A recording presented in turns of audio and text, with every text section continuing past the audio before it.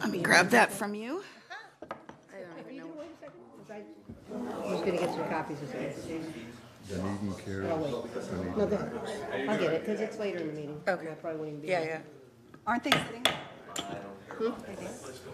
I thought there was some. Welcome, everybody. We've had a busy couple of days, so we're just trying to get our act together up here, which is not easy. So happy to see some welcome faces in the audience today. We are here for our Tuesday, March 22nd City Commission work session, and we will call this meeting to order. Nikki is on her way. She'll be here in a few minutes, so if we could all please rise and do the Pledge of Allegiance. I pledge allegiance to the flag of the United States of America and to the republic for which it stands, one nation, under God, indivisible, with liberty and justice for all. Thank you, everybody. All right. So we have one of our favorites, the National Tartan Day Proclamation, which is April 6th, and I will turn that over to Commissioner Gow. Thank you, Mayor, very much. It is. It's everybody's favorite time of year. And Alan, thank you very much for joining us this morning. Really, really do appreciate it. So thank you. We have National Tartan Day coming up, and we have a proclamation to acknowledge it. So if I could read that. National Tartan Day. Whereas National Tartan Day was declared by U.S. Senate Resolution 144 to honor the role that Scottish Americans played in the founding of our nation. America's ties to Scotland are great. Almost half of the signers of the American Declaration of Independence, which was passed on Scotland's 1320 Declaration of Arbroath, and 34 of the 45 U.S. presidents have been of Scottish descent.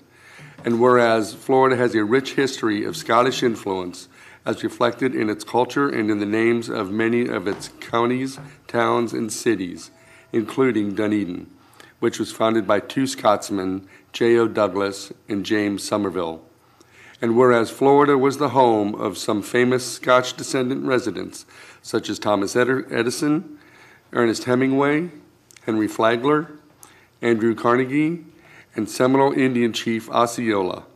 And whereas we celebrate the spirit and character of Scottish Americans and recognize their contributions to our culture and the way of life and strive to promote Scottish traditions internationally through sister city relationships with Stirling, Scotland. And whereas Dunedin encourages its youth to embrace Scottish traditions through the art of Highland dance and the music of pipes and drums in their middle and high school pipe bands. And whereas no fewer than 10 Highland Games and Celtic festivals are held each year throughout the state, including Dunedin, where people from all over the world attend. Whereas we commend the organizations in Dunedin who honor Scottish heritage traditions and cultures such as Scottish American Society, Scottish American Military Society, the Dunedin Scottish Arts Foundation, and the New World Celts. Now, therefore, I, Jeff Gow, by the virtue of the authority vested in me by the Mayor of the City of Dunedin, and on behalf of the entire City Commission, do hereby proclaim Tuesday, April 6th, 2022, as National Tartan Day in Dunedin, and urge our citizens to observe this holiday by celebrating the continued friendship between the people of Scotland and the United States, and recognize the contributions of Scottish Americans to our nation, the state of Florida, and the city of Dunedin.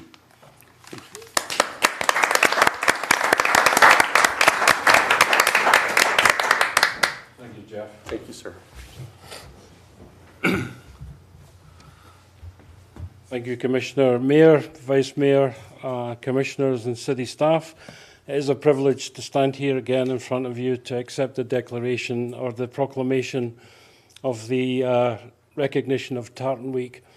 Tartan Week has an even more significance in our culture this year. The Declaration of Arbroath, which was created in 1320, separated church and state, but more importantly than that, gave the nation recognition and the authority to determine their own destiny. The Declaration of Arbroath itself was a document that formed the basis of the Declaration of Independence in the United States over 200 years ago. Why is it significant today? Well, if you think what's happening in Ukraine, that's really all they're looking for. They're looking for the right to determine their own destiny. And that's a fight that the Americans went through 200 plus years ago, and it's a fight that the Scots went through many centuries before that. So it's really appropriate that we remember Tartan Week this week. But to be a little bit more light-hearted about it, we've got a lot of stuff going on at the Scottish American Society. As you mentioned, there are a number of students that are perpetuating the Scottish culture and arts within the city. And today we've got of about 120 students that are participating in programs from musical theatre and drama to bagpipes, drumming, and Highland dance and Scottish country dance. So for Tartan Week this year, we're going to have a Tartan Day show, or a Tartan Week showcase on the Friday night, where all that talent will be brought together, and they're going to create a variety show, which I'm sure will be as good as the one we had last year. And then on the Saturday night, the 9th of April, we will have our whisky tasting, our traditional whisky tasting. It'll all be Scotches this time. There'll be no usurpers coming in from Ireland or anywhere else around the world. Not this time. It'll only be Scotches. And they are going to be presented by a guy called Bill Mullen, who's actually a singer-songwriter that's coming in from Dundee, Scotland. So we're going to keep that link. Before that, though, this Sunday we've got a tartan sale going on. We're going to be selling off all the tartan artefacts that have been donated to the organisation so that we can basically clear our closets and make room for more stuff. And then towards the end of April, we've already raised as an organisation $1,000 to be able to give to the Ukrainian Relief Fund, and our goal is to try and raise about another 4,000 and make it 5,000. And we're going to do that by holding a concert on April. We think it's going to be April the 30th. The location's still to be determined. So we would love to see you all there supporting it. So with my friends Bob and Colin here today to support us, thank you very much again for accepting or proclaiming Tartan Week as important to Dunedin as it is to the people of the United States, the people of Scotland, and the people of Ukraine. Thank you so much indeed.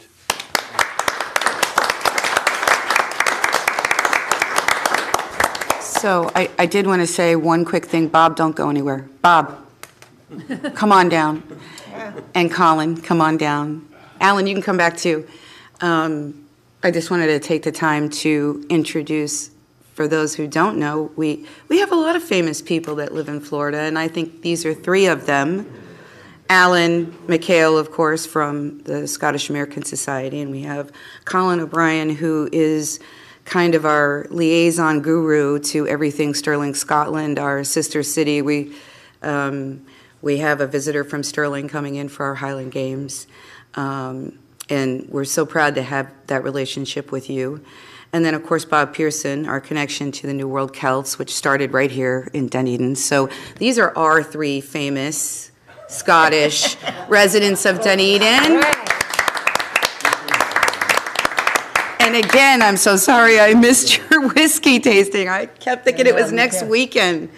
I'm so sorry. It was delicious. Okay, well, I'll be there. Somebody will hijack me and make sure I get there. too. Yeah, I'm gonna we come will with be you. there. Did you end up going? Anyway, thank you guys. You got to smile. Smile. Oh, yeah, Oh, share that's that a picture pretty with me, will you? Just remember, you're only a mile away from a whiskey tasting at any time. I know. You do them a lot. You do. I can't come to all of his. I would be pickled if I went to all of his. I was just saying, we're a mile away from a bathroom, too. Yeah. It's all practice. No.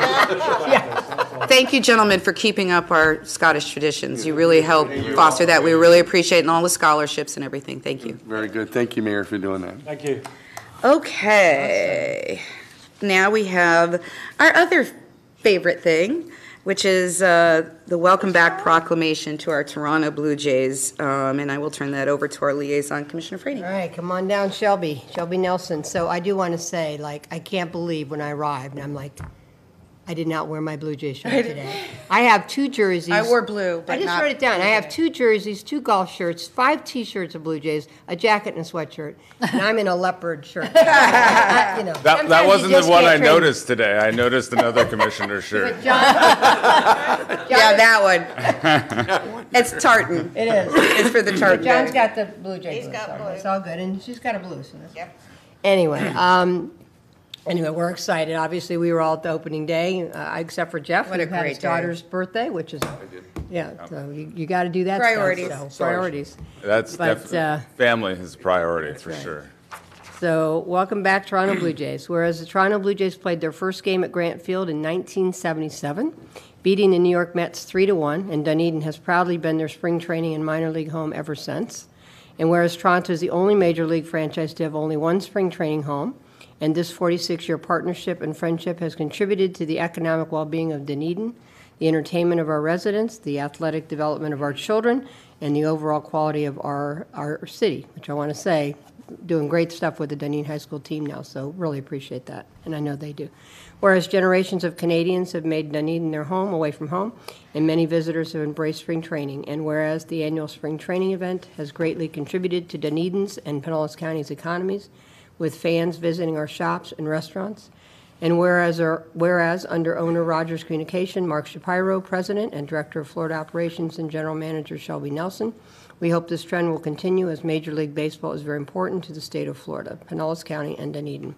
Now, therefore, I, Maureen Mo Franey, by virtue of the authority vested in me by the Mayor of the City of Dunedin, Florida, and on behalf of the entire City Commission, do hereby welcome back the Toronto Blue Jays to spring training in Dunedin and encourage all citizens of Dunedin to catch the Blue Jays fever and cheer Yankees today, right? Yes. Oh, We my. said cheer and Yankees, Okay. so let's not do those two things together. And cheer on our home team as they be, oh yeah, no, sorry. No, I would never do that. God bless all the Yankees fans, but no.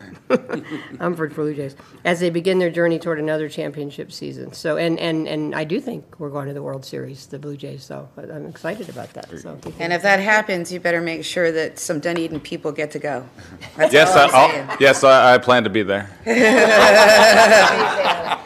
Anyway, we're going to make some comments, shall we? That'd be awesome. Thank you, Commission. I think back of my first year here, which was 14 years ago. This is my 14th spring training with the club in Dunedin.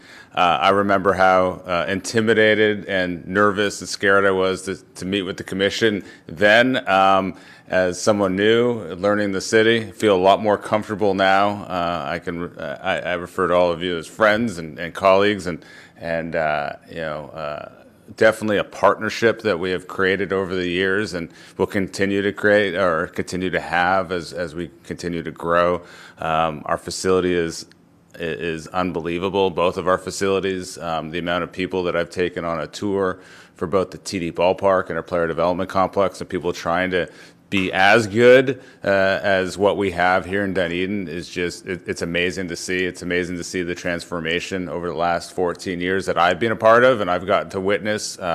Both from our facilities and our partnership with the city has been amazing. So I want to thank everybody here and everyone that's helped along the way. And because I don't see him here, I also want to recognize Jorge there. I think Vince is also behind me, partners of ours, and I saw that Doug is back on the team. So good to have him. I got my first email from him in a long time yesterday, so that was I wasn't quite ready for it, but that was exciting to see. But talking about partnership, it's been great working with Dunedin High School this year. The new coach has been spectacular. I think we've had a great relationship so far. So good that when we had a game 2 weeks ago, they kept waiting for me to cancel the game because they're not used to pulling tarp and getting ready. And it was a rain day, and we were able to get that game in. So we were pretty excited to be able to do so. I think we still have about 7 more games with them. And they've been helpful because this is going to be a busy couple of weeks. We've had to push back spring training, so it's not ideal where we normally start, and we've extended it a little bit further this year, so we'll finish in the beginning of April, but we're just so happy to be able to have at least 9 games here this year in Dunedin. Sunday's game was great. I appreciate everyone being there. We had the chamber there too. We had a welcome back event for the chamber and a lot of their members. So that was fun to see them all there enjoying the game. And then last year, regular season baseball. Who imagined that this small town of Dunedin, or fellow Americans will call it Dunedin, not Canadians, but not Canadians. but everyone else, that we would have regular season baseball in this city. And I just, I've thanked the commission and I've thanked others in the past, but just want to thank everyone for the cooperation and help as we went through a challenging year last year to get regular season baseball here, which involved a lot more things than we're used to from a security perspective, lights and some other things. The school, Curtis Fundamental, was amazing, allowing us to utilize some of their space to be able to make this happen. So I want to thank them, specifically Terry, superintendent, for able to help us with some parking issues and some lighting issues and some other things. So everybody was extremely cooperative throughout it, and even the residents, as we were probably a little bit louder than normal, everybody was really cooperative. So you can definitely see the partnership. I just want to again thank everyone. Please come out. We're here until April the 5th. We have games. We have lots of seats on sale because we just went on sale about a week ago because of the schedule. Please, I can't offer any whiskey tasting, unfortunately. I think we do have some whiskey, but we definitely don't offer the tasting part. But we have a ton of craft beer, including Dunedin Brewery and many other local beers that are there to please test it out at our Eddie's Bar or WestJet Flight Deck or behind home plate. We have lots of different food options, drink options, and we're really proud of the stadium. So I hope everyone that wasn't able to come 2 years ago when we actually opened will be able to come this year and come to a game. And then don't forget the Dunedin Blue Jays season that will start on April the 8th on the Friday. That great season ahead of us. So we're excited. We're excited to get the season started, and I just want to thank everybody on this commission and the city for everything that you guys do to help us. We love you. Go ahead. I did. I just want to tag on Shelby because Vince and I did, fairly recently have lunch with the high school coach, and I have to say he just went on and on about specifically you and how great you've been on behalf of the Blue Jay organization, and it means a lot because obviously that's our future, and I know that's always been important to you, but I think with the new coach you've just gone over the top, and it's very appreciated. I know you've gotten almost all their games, if not all of their home games there, so really appreciate all that hard work, and just in general, you're around town and you do a lot for town. So thank you. Thank you, and definitely come to see their game. Also see the ballpark. We had to move one of their games to 4:00 because we got 5 straight games to try to give our field an opportunity to breathe, to rest, and to recoup. So they've been helpful on that. But I appreciate those words. He's been great. We've had him at the PDC. We're trying to help them as best we can with the kids. I've tried to go to a couple of the games and meet some of their kids. And my daughter, for some reason, now she's in high school, she wants to go to some games. So I don't know why. She's now interested in baseball, but who knows? But I appreciate it. So Shelby, what was your count for opening day? We were just over 4,800, which is... You had to have more than that. It felt like it. Because, it did. I mean, the reason I'm asking is, and Felt full. Gus Bilirakis, our congressional representative, was at the game with us for a while. And, a lot of people that maybe don't grow up with spring training or, it's not their thing or aren't in a town and especially when they're elected leaders, they see the big dollars and they don't understand. And we were standing out on the balcony. I mean, I won't say all the seats were full, but it looked to me like I would say 80% of them. Yeah. And this was probably 5th inning, 6th inning. I mean, but we added more seats. And when you looked around the boardwalk, it was packed. I mean, packed. And that was something we got questioned on over and over and over again during our months and years of, trying to get funding. That could we go from 5,500 capacity to, 98 or whatever it No, is, it was just 9? about 8,000. Okay, 8,000.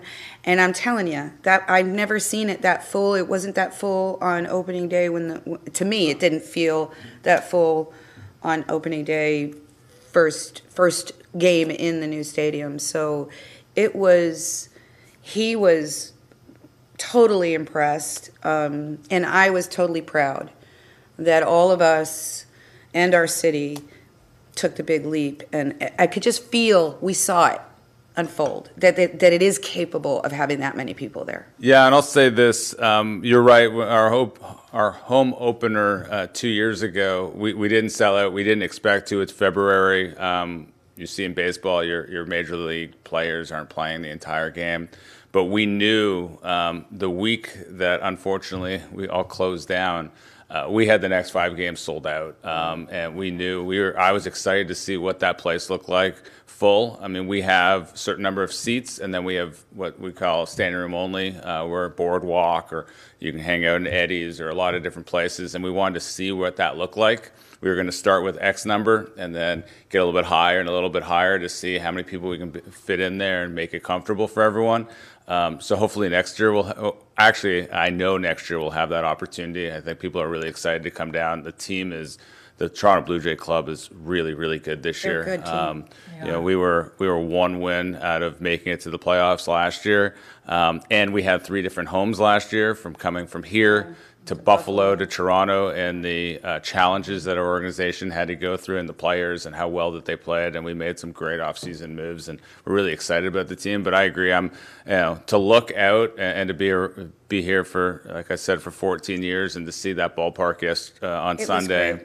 And to see some of the things that we added, like the boardwalk, the Orange Trail, we call it, WestJet flight deck in that area, Eddie's, was just cool to see, and people walking around. I mean, the biggest thing that I've seen over the years is, like, you didn't have that space that you could go walk and hang out, and unfortunately we couldn't do that last year because of social distancing, but this year you can see it, and the reaction from the fans was amazing. So. And interestingly enough, after the game, we left and purposely went to a couple of businesses along the way back to downtown. They were all packed. Yeah. Packed with fans that had gone to support our businesses after the game. So, and I wanted to see that. I wanted to see if people were extending it, for me, because that's what I always felt that I saw before. So it was really cool, and it just sort of secured for me that, we made a lot of good decisions. Thank you. And I want to mention one thing, because I forgot. Dunedin EMS that helps us, that are at every one of our games. I think we have 6 members that join us and that go to the city, that also do our Dunedin Blue Jay games. They're awesome. They're really helpful. They're always there. They come, in our need, last minute, because we didn't know our schedule, and always really helpful working with us and being a partner to us to be able to make sure that we're able to be successful and also take care of some of our fans. It gets hot in there. It's especially this March. It's quite hot outside, so they've been really helpful. So I want to make sure. I hear we them. need long sleeve shirts for Mayor's Challenge. Is it supposed to be colder then? Good, because our Jay's shop, they have a lot of long sleeve shirts. They got sweatshirts. I just bought a new short sleeve I shirt. have them in my closet. I might just wear a shirt underneath the shirt. No, Blue Jays attire only. I'm going to wear my okay. Blue Jay T-shirt. Okay. And for those that didn't get, and I know Vice Mayor Kynes didn't get all, I have some bucket hats. I forgot to bring them, but I'll bring them over, that we were giving away on opening day. So those are Bucket really hats nice are great. ones. Yeah. Well, thank you very much. Thank you. Congrats. Thank you. Appreciate it. Keep us posted on the great attendance. Will do. All right, see you later. Yeah, high of 66 on Sunday. Oh my, That's what's predicted. So just What so is you it? know. high of 66? 66. Yeah, so yes, I'm definitely going to need Snow day. They might need to cancel that. long sleeve shirt. Yeah, it's a snow day. Now I'm for going to have Florida. to figure that out. Yeah, sorry. I Well, bought at a least new you know, shirt right? for next weekend, and it was short. And while I wasn't able to make the game, I did hear, and Shelby, you might want to hear this, that I heard that your bike rack was overflowing. So that might be something that you want to just monitor, so that you might need. Get a second one. We have moved a couple of additional ones in because. There we go. There we go. All right. Okay. You're happy. I am very happy. What a great morning. Well done, Jack. That was just such a nice little moment. Yep. Okay, now it's time for citizen input. Anyone wishing to speak on a topic that's not already on the agenda, come on down. Oh, what a lonely job. Hey, Howard, how are you? I'm just fine. Name's Howard Gray. I'm at 1617 Brook Drive. I have an issue that I hesitate to bring before the board, but it's a problem that I brought up to the clerk's office with the previous clerk and this clerk's office and to the city manager's staff. And the problem goes away a little bit and then comes back up. And I know you're all wondering, just what could that possibly be? And it's a simple thing. It's these PDF files that you routinely use. They're somehow being created as photographs. In other words, they're being scanned in probably, or you're using software to remove the text layer in the file. So I'd like you to change whatever that business process is that you're doing, to change it a little bit so that the text layer remains within the PDF. So instead of picking on the clerk, let me pick on the city manager's staff just a little bit. Everybody does. Yeah, nobody does that, right? Just log on to Facebook and you'll see it. So you have, in today's meeting, you have a 99-page report, for your report. And that entire report, if you try and drag your mouse across it to select some text, you'll see that it does nothing. And that's because that PDF is created probably by scanning in the document on your fancy Minolta scanner. And you have the OCR layer turned off by default, probably.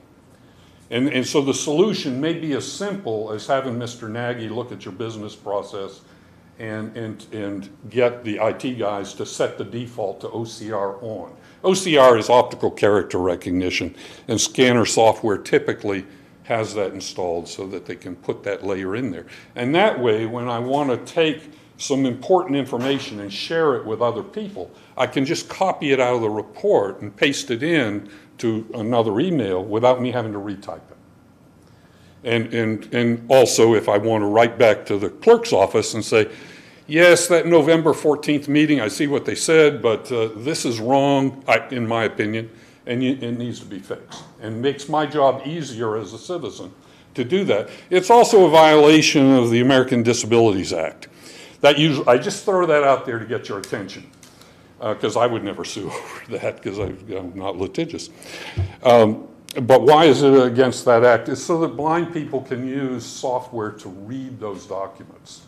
So if you hide it, it looks like you're intentionally hiding it. I know that's not the case. I think it's just errors in your business process. So I bring that up. And by the way, all of you, if you ever read any of these documents from your city manager or clerk, and you say, oh, that's interesting, let me copy that into an email, and you swipe across it and you can't copy it, that's an indication you're looking at a photograph rather than a text document.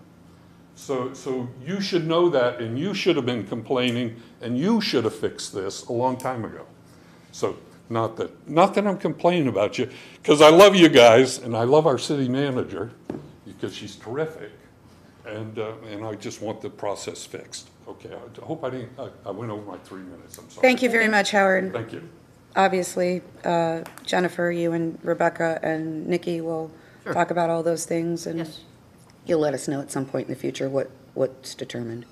I'll just make one brief comment that if anyone ever needs any documents from the city that has a vision impairment, the city regularly makes reasonable accommodations to make sure all of our documents and information are accessible, and that will be done as well with regard to any specific documents that have been mentioned today. Also, there is no 100% way to make any Adobe PDF accessible for all types of readers that are used for low vision assistance. And so that's why it can be made in a specific request for reasonable accommodation, so that way it can be converted to the appropriate reader for that PDF. So I just wanted to say that, Mayor, so that that wasn't a concern. Okay, Thank you. Thank you. thank you. Wow, that was good. Thank you. Okay, anyone else want to come forward and talk about anything that's not already on the agenda? Okay. We have the consent agenda, which is the approval of the minutes from February 17th. Board and committee appointments of Arts and Culture, Historic Preservation, Local Planning Agency, and Public Safety. Then we have the wastewater lift station rehab annual contract. We have the third addendum to the golf course licensing agreement. We have the award of bid for the purchase of sodium something for water. And, yeah, I'm not even going down that road. Too early. These early mornings are killing. You could say it, not even think about it, not me. And the ratification of our emergency purchase order for the sanitary sewer failure that occurred on 115 Edgewater Drive. Are there any items to be pulled? Mayor, could you pull 2D, please? 2D. Okay, golf course. Gotcha. All right, anything else? No. Okay. Can I have a motion to approve everything but 2D? So moved. Second. Vice Mayor and Commissioner Franny. All in favor signify by saying aye. Aye. Aye. Any opposed? Motion passes unanimously. Okay, did you have a question or did you want a presentation? Just a quick, even summary, just because of the size of the asset Yep. and where we are, I just thought it was important that the public see it. Thank you. And of course, for anybody who doesn't know, Jeff is our liaison to the golf course. Go ahead. Good morning, everyone. Vince Gizzi, Parks and Recreation Director. This is the third addendum to the Dunedin Golf Club license agreement. The current license agreement with Dunedin Golf Club is scheduled to expire on June 25th, 2022. In order to provide sufficient time for City to work through all of the functions of a transition plan, as well as allow the Dunedin Golf Club time for forgiveness of a PPP loan in the amount of $285,000, the City is requesting an extension of the term of the agreement for an additional 6 months, up to 2 additional 3-month options, and the options are at the request of the City. Club will continue to take action that are deemed necessary by the Board for continued operations and maintenance of the course. The City Manager or designee shall review and approve the following: all capital projects greater than $25,000, replacement of any management personnel, entering into any new contracts or agreements, any changes in articles of incorporation bylaws, membership terms or rates, and events to be held after December 25th. The City Manager or designee would have the will have to approve those in order for them to happen. All other provisions of the agreement shall remain in full force and effect. The final license agreement payment of $125,000 shall be due under our existing license agreement on March 31st, 2022. City Attorney Nikki Day has approved this third addendum as to form. Staff recommends City Commissioner approval of this third addendum of the Dunedin Golf Club license agreement. And with that, I'll answer any questions. No questions. I just wanted the public to hear the summary on it. And you've been a part of this process. You feel comfortable with everything that we're doing? I feel very comfortable. I think it's all been transparent. I think the communication between the city and the board have been satisfactory to me. And so I think it's a good, healthy process we're going through. So, yes. Okay. Any questions for Vince? No? No? Okay. Any public input? Thank you. Seeing or hearing none, can I have a motion to approve that agreement? So moved. Second. Okay, Commissioner Gao and Commissioner Franny. All in favor signify by saying aye. Aye. Any opposed? Motion passes unanimously. Okay, well, our only action item today is the proposed agenda for our next Tuesday meeting. Oh, and I forgot to tell you guys, Jennifer has an update for us today, and it'll take about 10 minutes, so we need to allow enough time for that to occur. On the off-leash Later. dog. Huh? On the off-leash dog. Yeah. Okay. Didn't do that earlier, before, could we? Yeah, let's do that. Just in case I have Well, to. we're gonna, yeah, let's just take a look at that agenda real quick. Everybody okay? Yep, looks good to me. I'm really happy to see the cybersecurity training coming before us. Yeah. I thought that was really good. Okay. Are we having all of the nonprofits here that day, or is that just No, your that's- proposal of how to handle The it? proposal of how to handle it. Okay, all right, thank you, because that's a lot different than having them all here. All right, just checking. Okay, can I have a motion to approve? Second. Okay. Yeah, Vice, whatever. Vice Mayor and Commissioner Franny, all in favor signify by saying aye. Aye. Any opposed? Motion passes unanimously. Yeah, Jennifer, why don't you go ahead and give us your city manager update now? Sure, thank you very Because, much. I'm gonna ask Commissioner Vince to- Franny might need to leave a little early. Step up.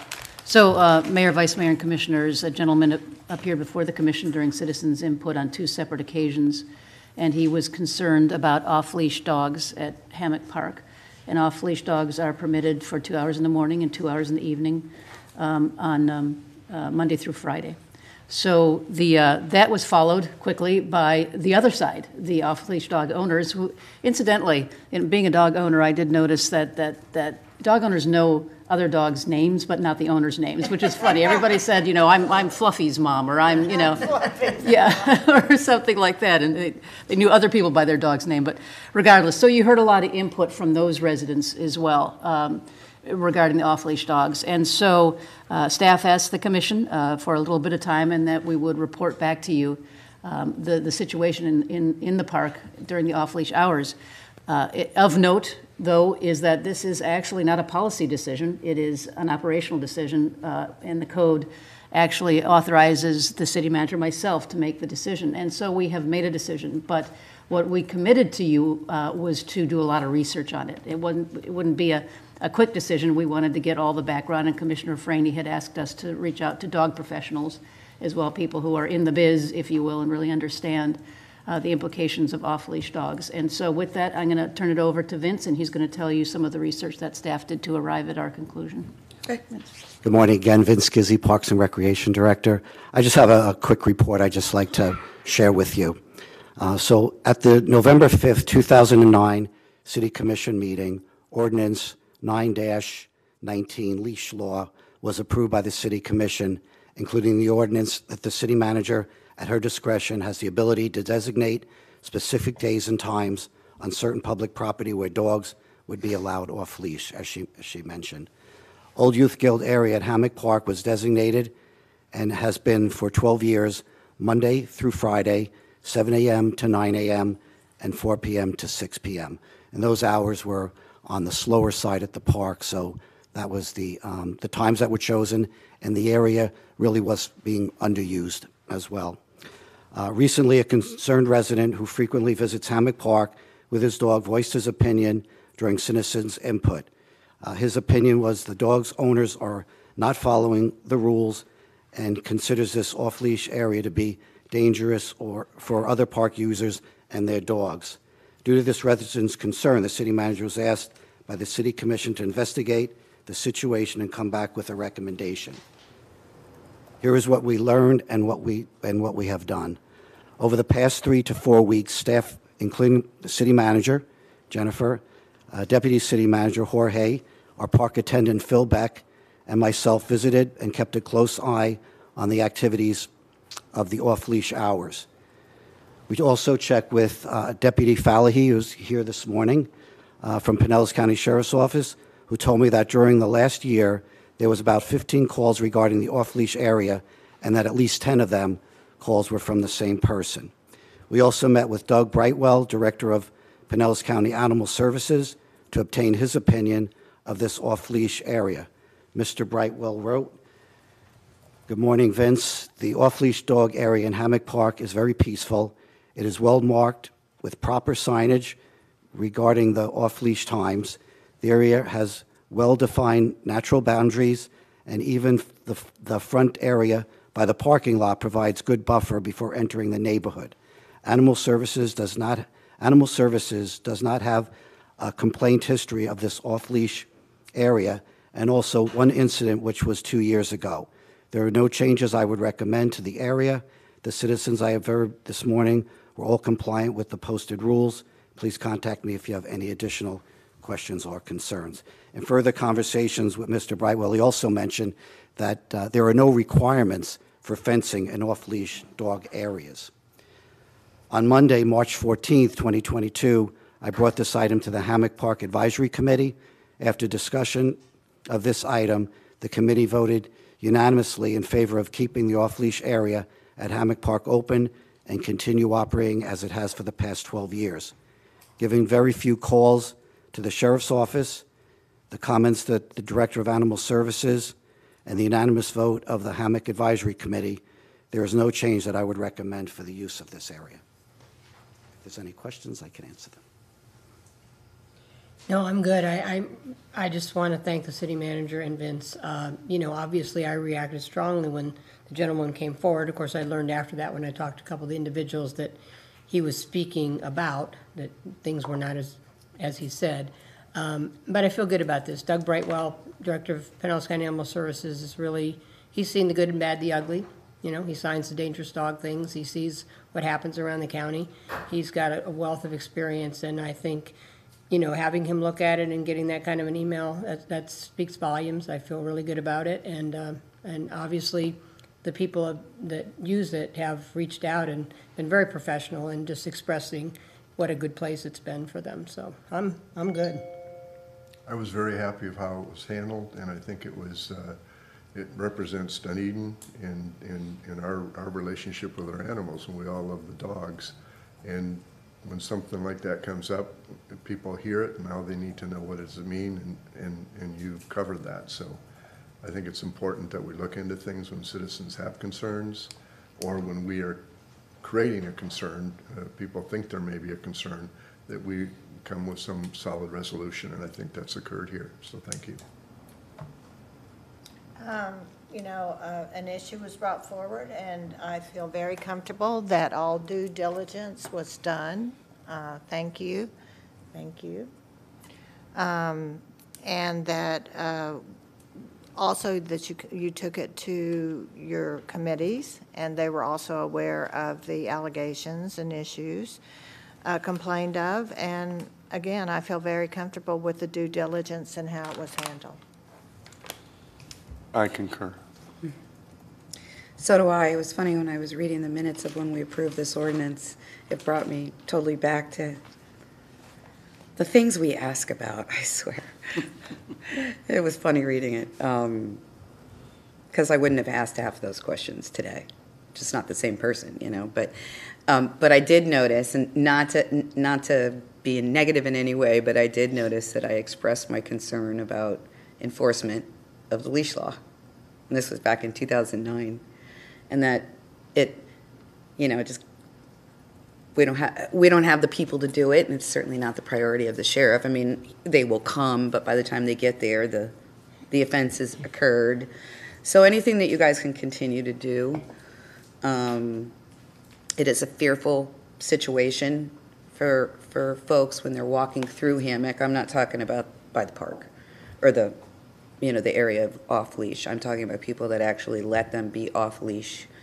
I've seen it out at the causeway. You're not allowed to have dogs out on the causeway, only on the trail. And I know we have a lot of signage out there, but people don't know what they don't know. So there are hot-button areas that I think, you know, we really need to enforce this at, and Hammock and the causeway are two things. So I just want to make sure we try to bump that up in some way or another, and I don't know how we do it, but Mayor, can I tag onto that? And Vince, when I talked to Mr. Brightwell, there's something they're strengthening with the off-leash rules, because they are having problems on this in other areas of the county. We probably just need to make sure, because I can't remember exactly what it was. I think it was voice control or hand control. I forget, and they got some pushback with some organizations, and they've had to assure them, because some of the organizations are, again, just like Hammock, they've got it under control. But it might be good for us to just be up on some of the problems they're dealing with, so that we're, you know, again, going back to what you said, doesn't mean you don't have problems anywhere. We want to make sure we're all up on the newer laws. So, yeah. But Yes, ma'am. So, Mayor, thank you, Vince, for your due diligence on this. He was really all over this. It took this very, very seriously. So I really appreciate that. He was out there a lot. And also Deputy Fallahy, who was very instrumental in arriving at the correct, what I believe is the correct decision, and actually called this to our attention a while ago as well. So, and I will be submitting my dry cleaning bill since I was slobbered on by a Labradoodle when I was sweetest dog in the world, but That let me is say hello. so Well, cute. since you added a little humor, can I? Did anybody notice below Doug's name, the logo for the Yeah. Love of Animals? Yeah. That was created while I was Director of Animal Services and Communications. And I always loved it, the little frisbee with Pinellas County and the Yeah. dogs. Anyway, so That's just saying. cool. That's cool. Thank you. And we have our, is it Jason? Our park attendant? Our park person that goes out to the causeway and hammock? Yes, Phil Beck. Phil. I'm sorry, Yeah, and Phil. the two biggest issues that he deals with is dogs and golf carts. Right, Making sure so- golf carts are in the right places and. You know, I remember hearing George say yesterday that we're hopefully going to get our citation thing underway. I would hope that he could be able to do that right there in Hammock or the Causeway if he sees the thing happening, you know? Few of those, now people are going to be mad, but a few of those, it'll stop. It will. So, Yeah. just as an idea. Okay, nothing for us to vote on. Thank you very much for all the hard work, and thank you for the quick response. That's a pretty quick response for something like this, so really appreciate it. All right, now we will go to our workshop item, which is our 2022 Business Plan Initiative First Quarter Update. So Jennifer, Yes. I was, looking it over last night, and I know how we get. You give us an update, and then it spurs 10,000 questions. And I don't know how to not make that happen. So, I mean, I think it's kind of the only time the commission has to ask those questions. Yes. So, We're prepared. okay. Yeah. All the department directors are here. All right, so maybe what we'll do is, after every section, maybe after, what's the best way to do this? Is one department head doing their entire thing, or are they No. coming back and forth? They'll just, actually, it's organized by the EPIC goal and the department within that EPIC goal. And so the department will come up, talk about some of the more larger scale projects or more impactful things, and then we'll be more than happy to address any of the questions that you While all may they're have. there. So perhaps if we could go by EPIC goal, and each EPIC goal, you won't have all the department directors, because not all the departments are Right. involved in all of them. Okay, But- we'll and go this by is- Epic Goal then. I'm just trying to figure out the best, most manageable way to Right. make it not feel like people are getting up and, Right. you know. There might be some of that, but they know they're ready. Okay. So Mayor, if I could give just Sure. an introduction really quickly. So the business plan is the document by which we plan first of all, the initiatives for the year, and then the 5-year capital improvement program as well. Typically, we report out on the business plan during your strategic planning retreat, which was yesterday. I thought it might be a better idea to do it during the city commission workshop when we have the time to do it, so that it's a little more transparent, so that those who are watching understand that we have a definitive, if you will, work program called the business plan for the year. Every initiative is organized under a goal, and every initiative has a funding source, has a department, and a time frame as well. It has a list of objectives, and also you'll see we have a list of all of the committees that are touched by that particular initiative or have seen projects within that initiative. We report out quarterly. In this case, this is the first quarter, which was October of last year through December of last year. We're almost through with the second quarter of fiscal year 2022, so we're dealing with just that time frame. You might look at initiative and say, well, we're way farther along than that. This is just the first quarter, and we may well be, but this is the first quarter. So with that, I'm going to also say to you, I think we need to do the questions by slide, because there's multiple slides for each goal, and I think it would be cumbersome to go back and forth. Say that again? You see what I'm saying? The PowerPoint. Yeah, if that would be better I think that's for going to you, be easier. That way we don't have to that's keep perfectly fine. backtracking. Yeah. Sure, that's fine. Okay. Sorry. I should have had this figured out before I came in the door, but Good. Perfectly all right. It's been a busy week. Yeah, it's a busy week. Les, do you have anything to add? Not over. Long way to go. No, I was going to make a few minor comments, just Go ahead. just briefly. Jennifer mentioned this is the first quarter of 2022. and we approved the business plan and the budget on September 23rd, 2021. There's an exhibit, attachment A, in the staffing that shows all the different updates by goal and then by department, like the city manager mentioned. I just want to briefly mention that we're going to start with Epic Goal 1, of course, and in department order. The first department will be the city manager's department. But before we do that, I just want to briefly go over from left to right what's in each of these slides. If you could turn to the next one. Sure.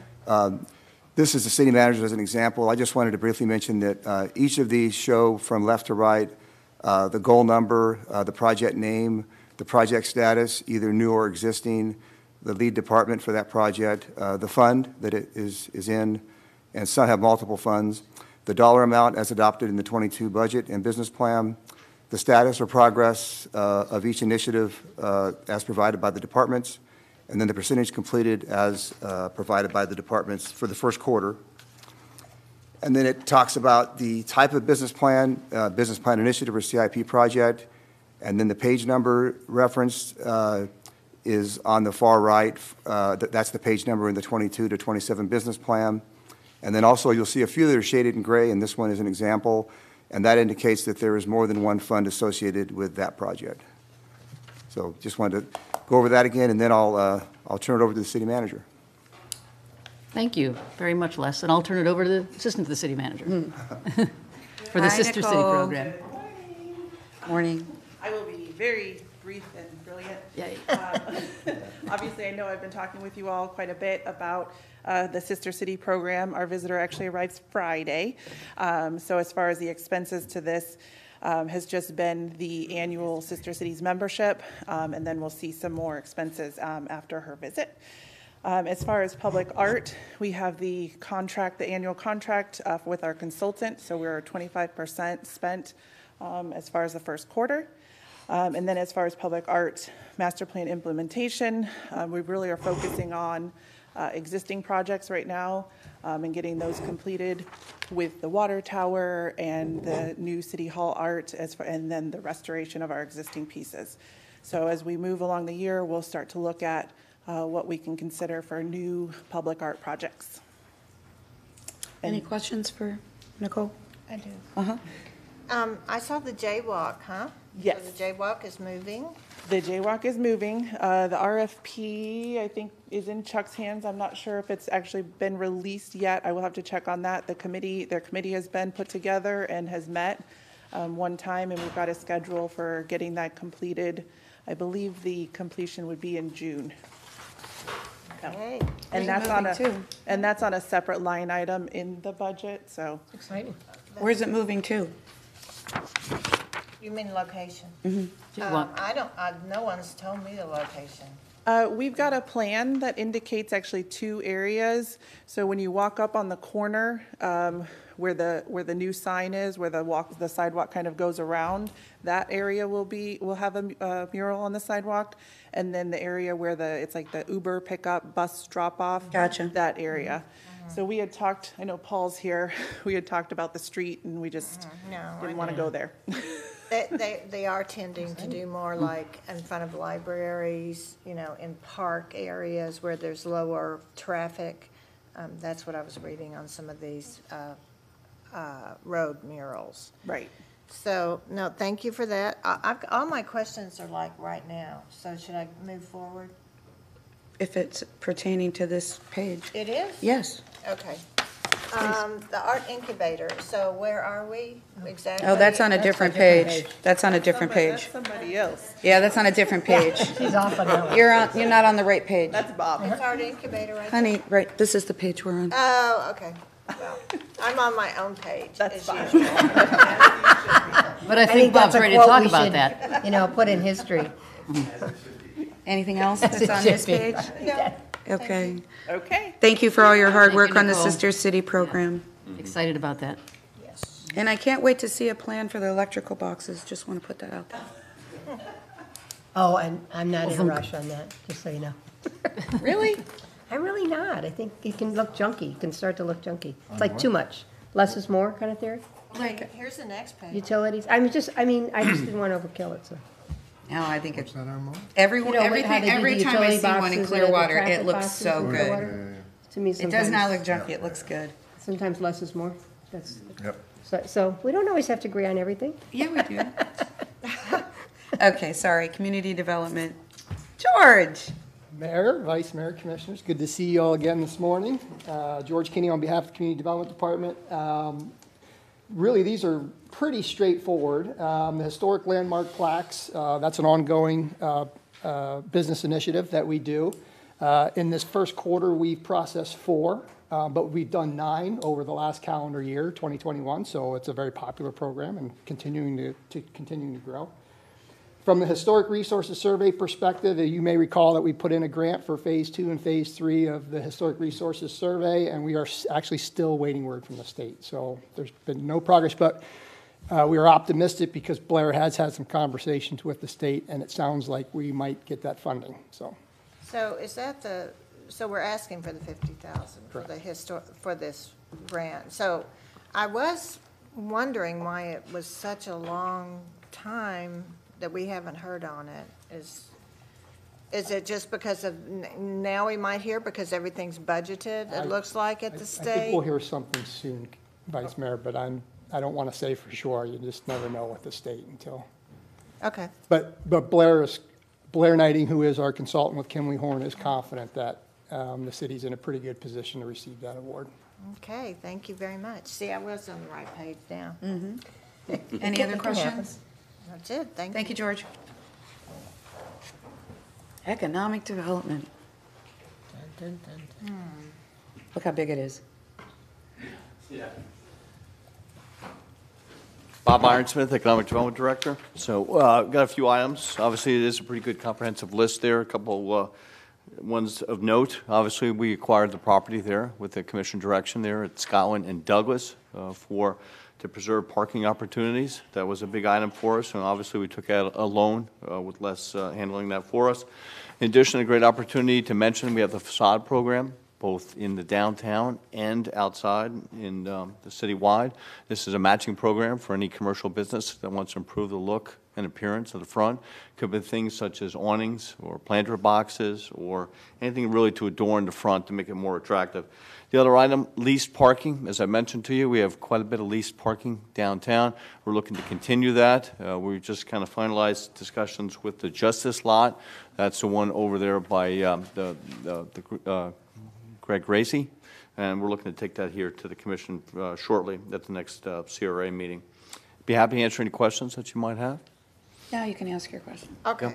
Where are we exactly on the art incubator? I saw that you paid first quarter and the CRA paid first quarter and economic and housing development, looks like, paid first quarters. Where are we exactly in those negotiations? Yeah, both city manager and myself have been working on that. We've had discussions with Archangels and the Dunedin Fine Arts Center. We're looking to see what opportunities present itself, and then we're looking to put together something to present. And I'll defer a little bit to Jennifer on that. Okay, so you have been in negotiations with the owner? We've been discussing with the owner, Mr. Davis, and Archangels, Mr. Coleman, and his retained attorney, Deborah Bushnell, as well as the Dunedin Fine Arts Center. So there's quite a bit of moving pieces. We're looking to see what opportunities really present themselves. So we've had some good discussion with the owner, Mr. Davis. He's been fairly direct with us. And I think part of that is... As he usually is. Well, I mean direct, but also pretty transparent. And the retained consultant, Doug Hutchins, has a good relationship with him. And Doug's been the one that's kind of been discussing with him. So we kind of know exactly where Mr. Davis is at this point in time, which we didn't know a month ago. So. Yeah. So I guess I'm asking is, when will this all be sort of figured out, you think? I would imagine it's March now, it will be able to bring it forward in April, probably. Yeah, I'd say April or beginning of May. The lease is up in September. We've certainly kept everyone abreast what we're looking to do and looking to accomplish. It's a complex issue. Yes, it is. From the perspective that you have a lot of partners. There's a lot of partners. There's a lot of moving pieces, and there's quite a bit of history. And it's how to how do you look to put it together. So there's pros and cons, obviously, with lease extension. Okay.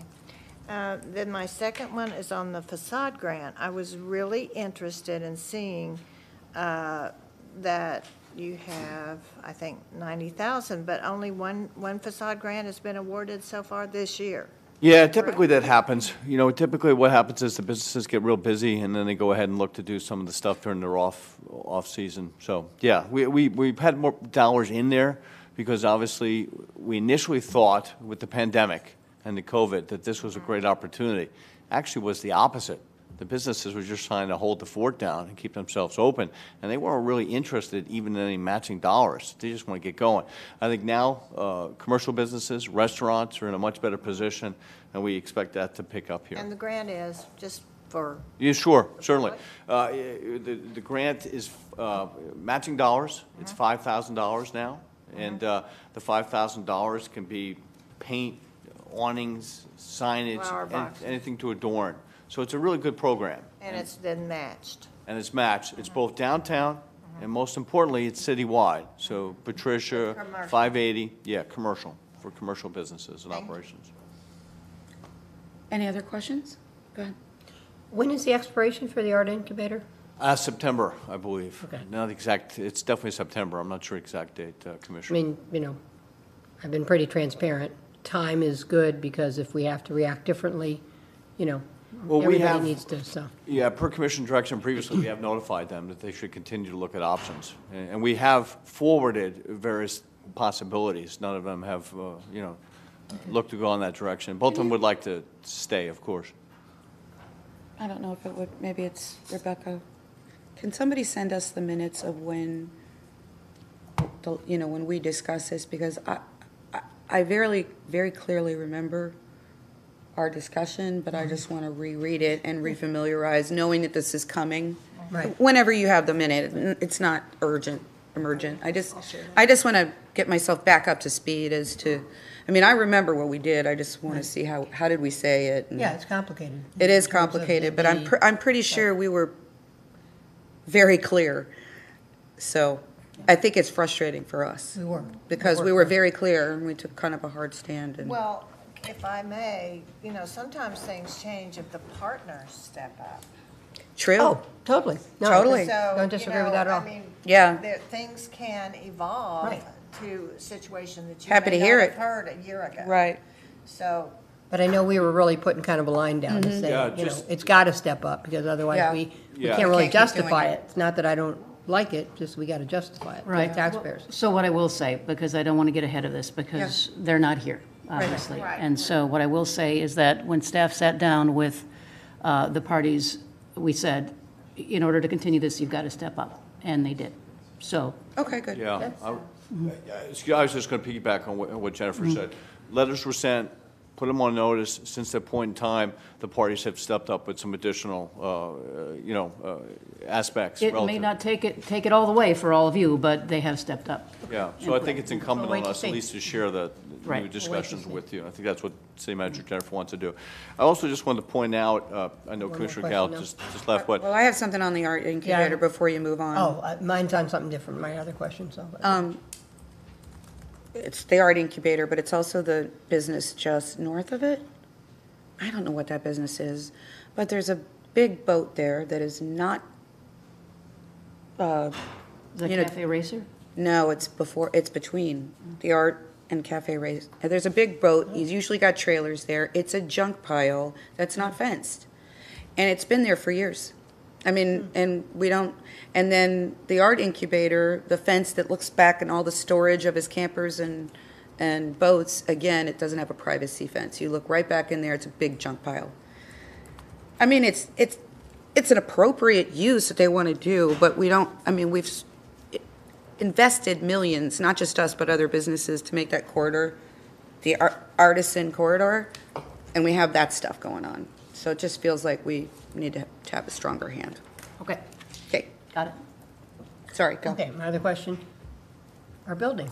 So the city hall, our existing city hall, what we're going to do, are we assessing the building? Yeah. I guess I'm just, okay, so we're in the process of that? We are, yes. So you have We're an having the idea when structural we'll- engineer have a look at it. Jorge, when do you think it'll be done?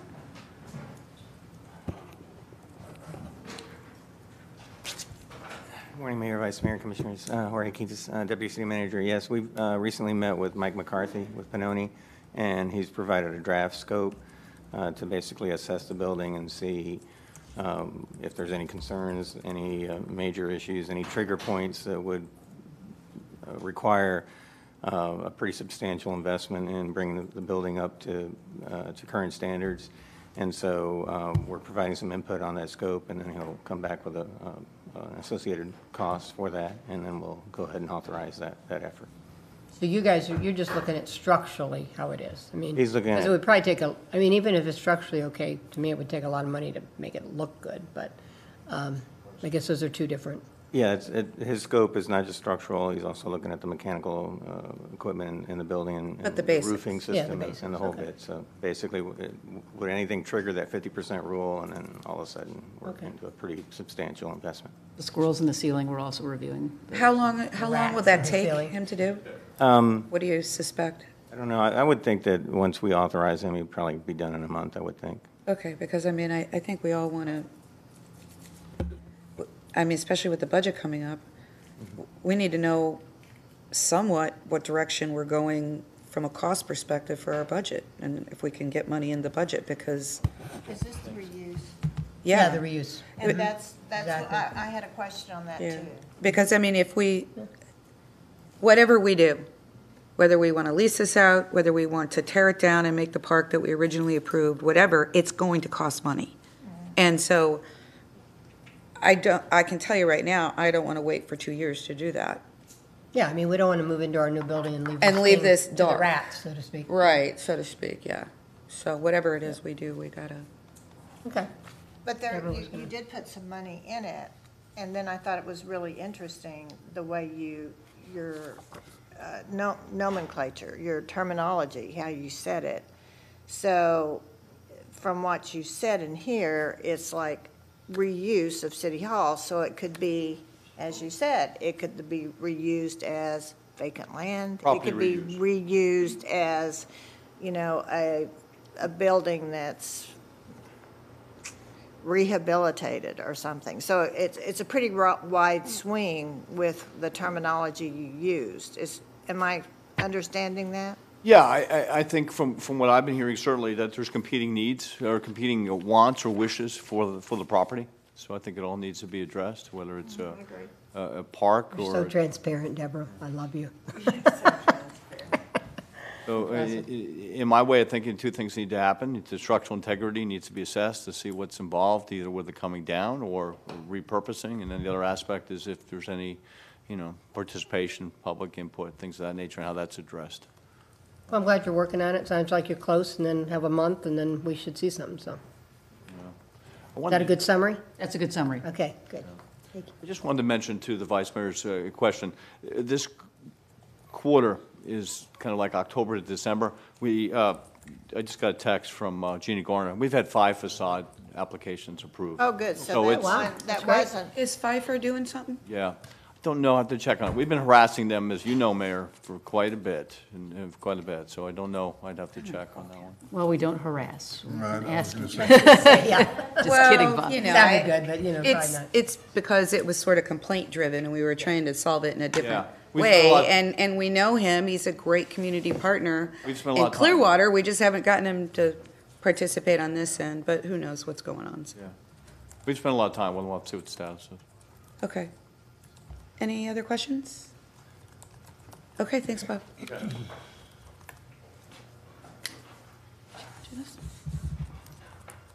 Mayor, Vice Mayor, Commissioners, the next item is the library, and Phyllis gave me her update for this. She's at a conference today, and I just wanted to briefly provide that update.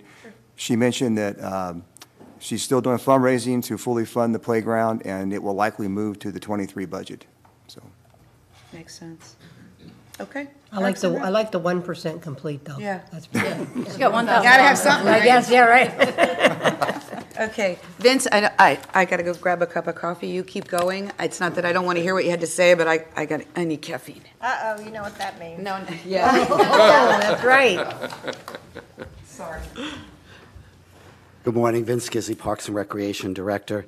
Again, as I mentioned yesterday at our strategic planning session, the two the two projects that I hear the most from are the dog park, our own dog park. We do have the one that is working out of Achieve and working very well for us, but on our own property, and also the pickleball courts. So the dog park has moved to fiscal year 23, and the site we had to be determined at the moment, but I think we're moving towards doing the investigative work on the Sterling Link or the Sterling Park site. So engineering is doing a study. I actually got a report on Friday that I have not read, and this is a study on the drainage to see how appropriate it would be or what we would need to do on the site in order to make it a really good dog park. When we had the dog park at Van Eck, it was underwater like half the year, so we don't want to get into that situation as well. So we are doing that study. Engineering is doing the study on the drainage. I saw a first report on Friday that I'm in the process of reviewing and meeting with the engineer once I do. The pickleball courts we talked a little bit about yesterday as well. Engineering is also doing the study on the drainage and also the geotechnical concerns. Once the drainage and the geotechs we have solutions for, there will be a community involvement process as well as for the dog park. So the dog park and the pickleball courts, we will be in the communities and throughout the city discussing our recommendations. This is the next one. Is one I'm really, really excited about because it's going to get 35 of our employees out of the Jones building and into their new park operation facility off of Solon. We're about 75% done now. We're still just waiting on our new air conditioning and our alarm system. I believe they're going to be painting the floor today. If you haven't seen the building and the facilities there, it's really coming along very, very nicely. And I'm hoping to cut the ribbon in the next couple of months and Awesome. have our employees have a new place to work out of. It was a great reuse. And I'm just going to do one more. This is what I'm calling 3A, and it's the Sin Dune stage. So this is there's a budget of $155,000 in the general fund for fiscal year 23. And again, we need to determine what the scope of the project is. So we are exploring ideas, and we should have enough money to certainly do construction documents once we figure out what that is. We have had architects and engineers and staff look at the stage. I know a couple of commissioners have looked at it as well. But last night I contacted the designer of the building to see if he had any thoughts on it, and so I scheduled a meeting with him next week to look at it a little closer and get his thoughts on the project. It's Thank you, Vince, for going that extra step. Thank you, Vince. I'll tell you, when I was you've been to Asheville. I know you've been, a couple of you have. I don't know what street it is on, but it's kind of like I wouldn't call it a pocket park, but it's kind of like a pioneer park, but maybe twice the size. And it has this beautiful, I'll call it a stage, but it's a performance area. People perform on it ad hoc. They do yoga classes there, but it's really cool. It's got these trees around it that have all this ribbon hanging out of it, but I just wish we could have something like that, kind of like. It must be by their city hall. That's what I'm I don't thinking. remember where the That city area. hall is, but it's anyway. It's not attached to a building per se, but and even if it could be at the building there, but it's like you said yesterday, the Great Lawn. I mean. Yeah, I mean, I don't know the answer, but I don't either. getting the options and I think it's good to reach out to the builder because, I mean, that was the original intent. And unfortunately, none of us caught that it was really not, suitable, positioned right. And I don't know that anybody talked to the bands, like, does this work for you? And of course, now it doesn't, so. And a lot of the event promoters do bring out their own stages, and then we also have the showmobile. So the stages could be located in different areas presently. Which is good, but I know part of the thing you have an issue with now is like when you have a lot of the bands, the setup time gets a little bit, Yeah. it's good to have alternatives. Something just flipped through my mind, and, I read all these grants, and you're going to be happy with this, Vince. I'm not nagging at you. But I read all these grants every year, and I thought one of the most interesting grant was they put like a stage out in a water body.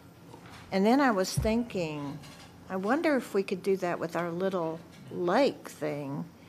And then that's where the performance was, and everybody sat all around the water body. I thought that grant was amazing. And this was from Florida Arts and Culture. And, it was just a really interesting use. And then everybody sat around the whole bowl of the open land.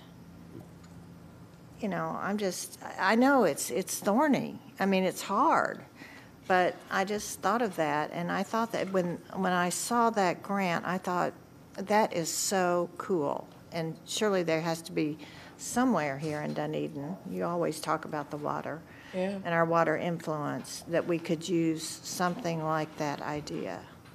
Okay. If you have the information on it. I'll call the Florida Council on Arts and Culture. Ms. Deborah, can I make a comment about that? So when I lived in Europe, when I lived in Bregenz, Austria, we had an international event each year, and it was on the water. The stage was then built on the water, and we all sat around in the Bodensee, which is Austria, Switzerland, and Germany, right at the tip there. But it was really well appreciated, and it was always on the stage was built on the water. Very, very interesting, and fascinating. Interesting. Okay, anything else? I have two questions, Vince, if you would please.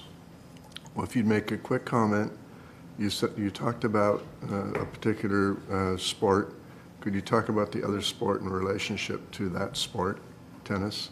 Yeah. Just make a comment, if you would, please. And then the second one is, what was the cost of rebuilding or redoing or refurbishing the Rotary stage? I'll just call it the Rotary stage. We had a rendering for that stage, and when we put it out to bid, the bids came in over $300,000. We had 150 budgeted. Well, actually, we had 110 budgeted, I think, and the Rotary was committing to put in 30,000. So we had 140,000 to do the project. It was a beautiful design by a Rotarian who did the design work gratis, and it was, twice the amount that came in twice the amount. Did we get? I know one particular organization. I know who they are. That came back with a number like it was $310,000 or some number like that. That was the Rotary Club. That was Andrew Polius from the Rotarian. He did the design. No, I mean a company came back and gave some input about how much it would cost to build that. Was that about $310,000 or something? It was over 300. Over 300, and that. But did we ever go out to bid for that? Yes. So that was that response. Came in 3.25, something around that amount. Thank you. If you make a comment about tennis as well, then it would be great. Yeah, I mentioned yesterday that I did go out and I visited with the group that was coming here to talk about tennis, and there is some maintenance that needs to be done on the courts. All courts are going to show cracks. The last time we did, these aren't that significant, but the last time we did the Eagle Scout cracks or the Eagle Scout resurfacing, we do nylon strips. We try to minimize the cracking, and then we paint the courts, and then we line the courts, and that was done in 2019.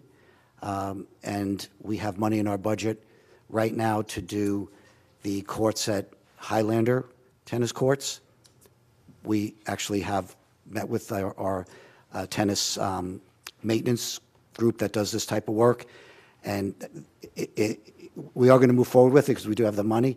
But again, we're not going to see any action there for a couple of months because how busy they are. We also have money in for the tennis courts, for the Fisher courts in '23. So those courts were due to be next. So it was Eagle Scout, then Highlander, and then Fisher. Thank you. Just a quick. And we also have a You basketball. You also met with some of the folks On site. On site that have had a Went concern out about during the tennis. times that I knew that they were going to be out there. There were about 10 tennis players. They had 2 courts. They were playing doubles, so that was 8 people, and then the other 2 tennis players would just jump in. At the same time, the pickleball court were going on the other 2 courts on the other side, on court 1, and the tennis players were using court 2 and 3 out of the 3 courts. And it was just great to see that they were all on the courts together, and everybody was playing, everybody was getting great exercise. Thank you. So, and we do have one other court resurfacing project in here that it says 10% of the Elizabeth Skinner Jackson basketball court. That's going to be a total renovation. We're actually stripping it down and resurfacing, complete resurfacing. And we have a purchase order in the system right now to get that work done. But it's just like everything else, and you've heard this over and over again, trying to get people out there to do the work and to commit to a time frame has been tough. Vince, it says the pickleball courts are planned for fiscal year '23. They're actually, it's going to be '22, right? Well, because of the ARPA funds, I believe we're not following a specific fiscal year like Penny or General Fund. Okay. But it's not going to be, it's going to be sooner than '23. Well, as soon as we can get the word and on the geotechnical and the drainage, we can start moving forward with doing a design build. As well as going to the community. We have to make sure we get to the community. So that's actually really a good point that you bring up, Commissioner, because the business plan itself, again, this is the first quarter. So the first quarter, it was fiscal year 2023. Yeah, gotcha. So we need to fold ARPA into this business plan, which we will. We haven't had a chance to, obviously, that's a huge project. But and then we'll designate what's going to be ARPA. Yeah, we're just hanging out and eating bonbons. So we'll designate what's ARPA and the fiscal year that we're going to do it in. So that's I should have mentioned that when I did my introduction. Okay. And I assume we're communicating with the tennis players and pickleball players on all these things, so, okay. And Vince, I mean, I just laugh when people say, oh, Rec and Parks Director, that's such a fun job. It's a hard job. You have a hard job. Thank you for being on top of stuff. Can I just tag on real quickly? And Vince, and I do thank you for going out and actually talking to the people that are using pickleball and tennis. And again, you know, a lot of things almost do involve a crystal ball, but with growth, what is probably the primary number of tennis courts and pickleball courts we're actually going to need? I mean, can we come up with some number? Well, we are, as I mentioned, we are doing, and we're just about done with it. We want to keep it out there for a month, 6 weeks. Jocelyn Broadhead and Recreation Division is working on that, and we're looking 7 days a week, all different times, so we have something in real time what the numbers are. But according to the NRPA standards, city of our size, and it was drilled down when we did our strategic plan more to Dunedin with observations as well as surveys, and the number of courts, tennis courts in a city of our size is 9. We have 11. I know we have an instructor, a very popular tennis instructor. He also recognizes, as a business person too, that he went and got certified in instructing pickleball as well, because he needed to make sure that his business plan for his business, because of the amount of people playing pickleball. So I don't have a number. I don't think NRPA has a number, because pickleball has just really started to explode. But tennis does have a number, and for our city of our size, it's 9 courts. We have 11. And I know the tennis players will say, well, but there's lines on the lines on the tennis courts now. So we'll have 6 additional pickleball courts. I'm going to move very slowly once they're built on whether or not we keep the lines on the existing tennis courts or we take those lines off those tennis courts. Good idea. Yeah, and it's going to be slow. I mean, I think we all have the best intentions of wanting just to solve issues quickly and moving on, except we have such a big issue with the pool. It's like we keep adding, we can't possibly, so we just have to, something's got to give, as we figured out yesterday. So I still want you to build pickleball courts at Sterling, but do I want more pickleball courts, or do I want to get the pool that I feel like we need to get? The pool. It's been going on for 20 years now. Done. Okay. I'm with you on that one. Anything How about else? that? That's it on this goal. Okay, thank you so much. I have nothing to say about decorative furniture. Not much progress on that one. I don't either. Mayor, I think that what we need to do with this particular. I mean, you know how I feel about the damn decorative. I think that we need to fund the initiative, and then. I think so too. I don't think it's that expensive. I think it can transform a corridor. I've been saying it for 5 years. Right, I and we're think already working on Patricia, as Yeah, you know. so- Patricia, and right. I'm really looking forward to what you're going to be doing on Patricia. I think it just can be such a hot little area. I mean, I think it's just fun. It can be. Yep, I agree. I just think, Talking about that for years. we're making Yeah. a hot little area. It can be, it will be. So you're saying you're going to put money into it somehow? Yes. Okay, thank you. But you won't take it from the pool. Hell no. Mm-mm. No. I'm taking it from the CR right now, I'm just kidding. Bob. Oh, my gosh, Yeah, Bob. Bob will never- Don't get Bob started, come on. Okay. Who's not here? All right, community. Don't start on the library. Take it from the library. Let's do community Playground's only 1% development, done, and then so we we'll can- take a quick break. It'll be 10:30 then. You think it's time, since we're getting giddy up here? Yes. Yes. I had to go get caffeine just to keep looking at this. Thank you again, George Kinney. You guys probably know more about these two projects than we do. So, the city multimodal master plan was obviously approved, so that is a completed business plan initiative. And in fact, we've taken a first step in implementation with the adoption of the Vision Zero resolution. So congratulations on that. The second one I really want to talk about is the character zone overlay, which, as you probably know, will be in front of the LPA this evening and is scheduled to be with you all, before you for consideration in your two meetings in April. So we will obviously be complete one way or the other after April. And that's all I have. If you have any questions. Questions? Go ahead. Just one comment. I noticed, George, that you reached out to Charlotte Abington about Edgewater. Thank you for that. Sure, Yeah, my pleasure. that's great. We're going to try. I know you're working on that, but, that's good to keep her involved and understand all her side of it. Charlotte was one of the first residents I met when I was here, so. Oh, okay, cool. She's been great. Yeah, Edgewater She's a Drive. great lady. Yeah, she really is. And she cares about that corridor, so. Yeah. Yes, she does. Did you have a question? Or scenic corridor. Or scenic Not on corridor, that, this one. absolutely. Well, this is what you had put in first quarter, correct? Yes. So it may actually be a little bit more money, I think, by the time we end in April, because we did have to pay for some extra. Is that correct? That's correct. You're talking about the overlay? Yes. Okay. And then there may have been some extra in modeling or a Yes. little bit of, okay, thank you. Anybody else? I did want to bring up the sign ordinance. I know that Nikki, on different subject, has talked a little bit about the sign ordinance and that she sees that we need some change.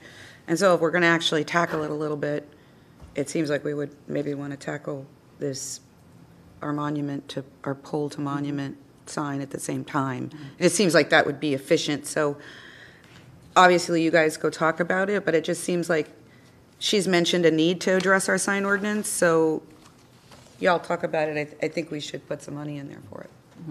Whatever that is. As an incentive, you mean? No, Or what? What do you no, mean? well, to do whatever, to create the proposal, Oh, okay.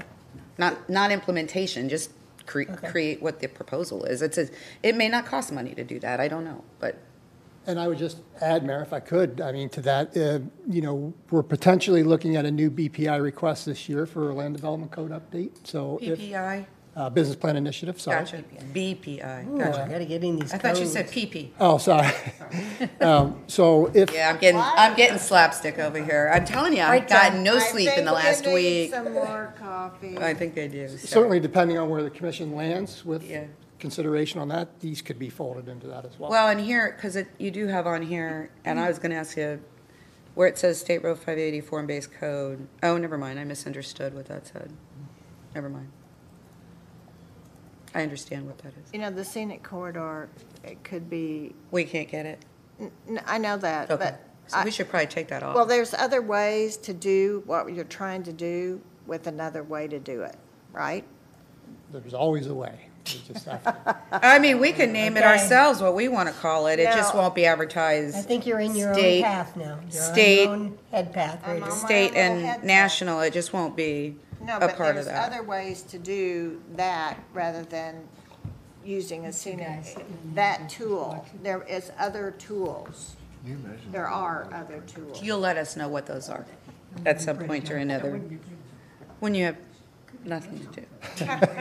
Well, Mayor, then, in that case, I'd like to talk to George about what that would be called and what it would look Yeah, like. and that's what I'm saying. I'm not trying, Right, it's same with the sign thing. Right. I'm just bringing it up that Nikki has expressed some changes that need to be made, so to me, it's like, why not do both on my end? And I think she's trying to say, well, is there something else that exists? But I know, going through Forward Pinellas, he's Witt has said, it's not worth the amount of effort, There's an is extensive basically what he said. And I know that can get our little hairs on the back of our neck up, but You mean the scenic or the scenic. okay, gotcha. And that for the benefit that's derived there, he's like, it's just hoop after hoop after hoop. And Yes.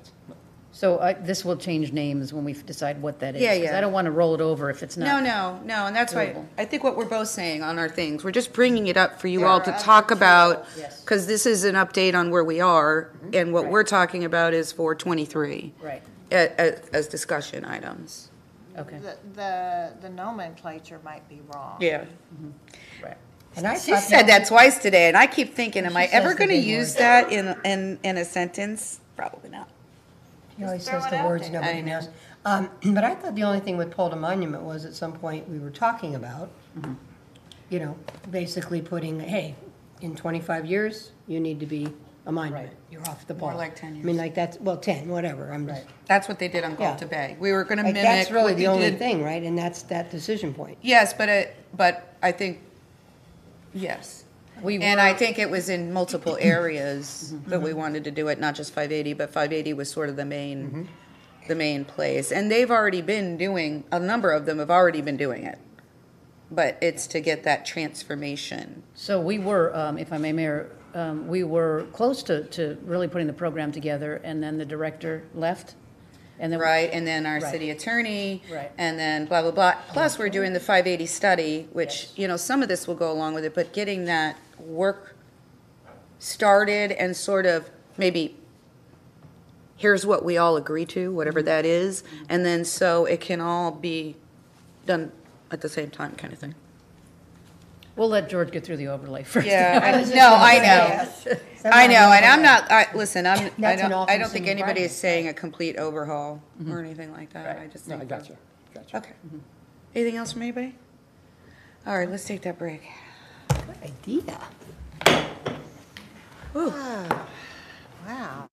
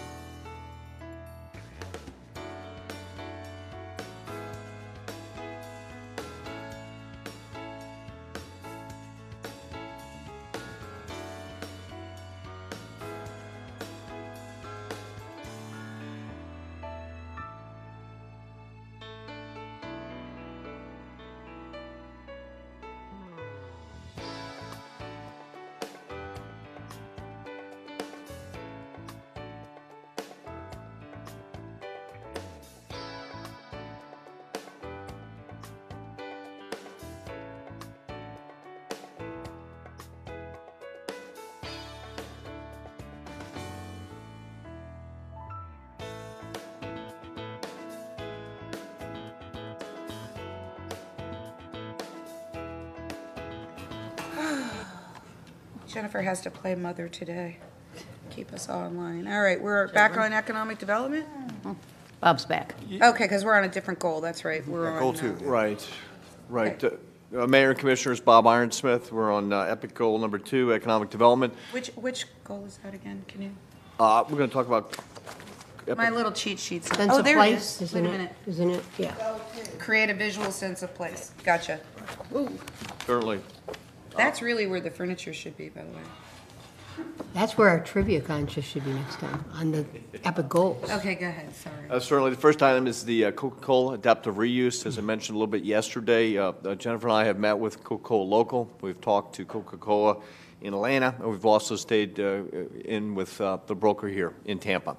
But where we are today, we have some updated information. Of course, Coca-Cola is going to continue their operations to the late fall of this year. They have considerable equipment on that site, about $25 million is listed on the Pinellas County tax rolls. From the point that they close, they'll probably take anywhere from 6 to 8 months to sell that equipment, and the property would look to go on the market probably in the summer of next year. So we still have some time. We continue to field requests or inquiries from developers and interested parties. We continue to create a list and a database for them, and we continue to look at what ideas and options would present themselves with the reuse of that property. So be happy to answer any questions on that item if you have, myself or City Manager Jennifer. Any questions on any of these things here? Or comments? Nope. Okay. The other item, oh, I'm sorry, ma'am. That's all right. I was just going to say, and I don't know if you want to mention it here, but I keep working to get us 30-minute service on that trolley. And at some point, I just need some help. I need some pressure help. So I don't know if I don't want to make it a big thing. I'm not trying to say it's a big thing, but it would be nice if it's not just my goal of trying to achieve it, but it's all of our goals as we communicate with them. And just having a singular message. It may not happen for a couple of years, but because they're heard. 30-minute service would be wonderful. But we need that. I mean, we really need that to get the congestion under control. I mean, especially during season, even if it started out that way during season. But I just wanted to make mention of it. I'm not trying to make a big item here. Are you looking to staff, Mayor, or your colleagues? Or all of us? All of us. And I really don't know what that means. I'm not trying to create more work. I just want to make sure our messaging is the same and that it's, that it's a stated goal we're trying to achieve, whatever that is. And PSDA and Forward Pinellas and the county are all talking about transportation funding. And I don't know if they're going to go out for a referendum in 2024 at this point. I think if they did and it passed, we could definitely get the 30-minute service. I just want it to be you know what I'm saying? I'm not asking for anything this second. Stay topical, right? Yeah. Okay. Just a couple other items to note. The Meats Materials property, this one we've been working with Baycare, of course, the old post office there on Main Street. We currently have a structural integrity consultant on board, and we're looking to get that project started in the summer to create additional parking downtown. So we're very excited about that one. The last item is Skinner Boulevard. We continue to work with DOT. This is the complete streets from Alt 19 to Bass with the lane repurposing and the traffic circles and the multi-purpose lane, if you will, for bicycles and walkers connecting to the trail, kind of a spur item, if you will. That one continues to go under design, and we hope to get that construction started sometime in the 24 period. Happy to answer any questions that you might have, but those are the three main initiatives under Epic Goal number 2 for economic development. Anybody else? The downtown alleyway, I see, it's going to be a future year impact. I do understand, Bob, that you've got a lot on your plate at this time, but it's still there. It's there. A lot of that came down to financial. You're going to see with the CRAs, because of these big cost measures, which is the property acquisition, the Skinner Boulevard, and a future parking garage. Those items are a lot of debt service, so it really just came down to a budgeting type situation. But yeah, it's there in outlying years. Okay. And certainly any property owner could look with, of course, a partnership with the city of taking on some of those improvements that they would like to do. I just remember seeing that, how Toronto had worked that, and it was really, really neat. Thank you. Anybody else? Okay, thank you, Bob. Certainly. Vincent?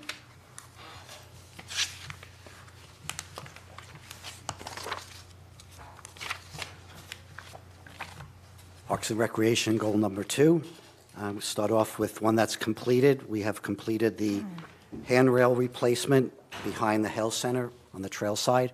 The railing there was all rusted out, and now it's all completed and looking great. And so we'll take that out of the business plan and put it in our completed sheet when we do the business plan for fiscal year 2023. The next one is Lights and Trees Master Plan. I knew you were going to bring that up. You go, Vince. Well, I know if I didn't, you would. You're right. I got it marked. So we did walk the site. We did walk the site with Commissioner Freeney and also with our city manager and deputy city manager. After we walked all the streets, looking at where a good lighting plan would work for us. As you know, we do have lights in the trees at Pioneer Park, and we do have lights in the trees on Edgewater Drive. And now one of the other initiatives, which has been completed, was we have the lights in the trees at Clear Sky.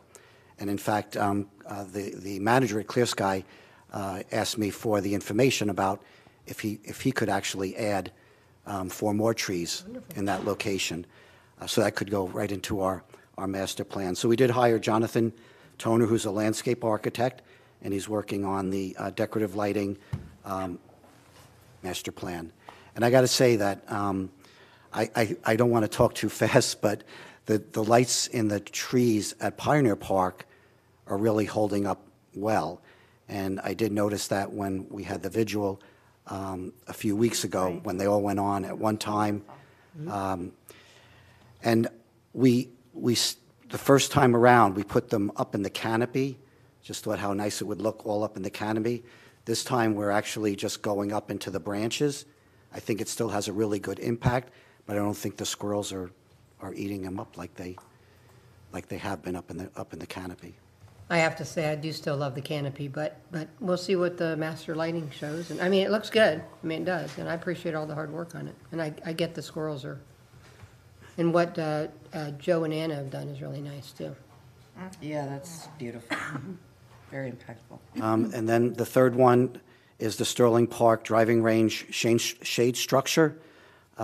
We issued a purchase order to purchase the shade structure. It came in under budget, so we'll be installing that as soon as, again, we're hoping we can have that done by the summertime, because that's when it's most needed. But the contract has the purchase order, and it's ready to go. Just a matter of getting them out there to do it. That it?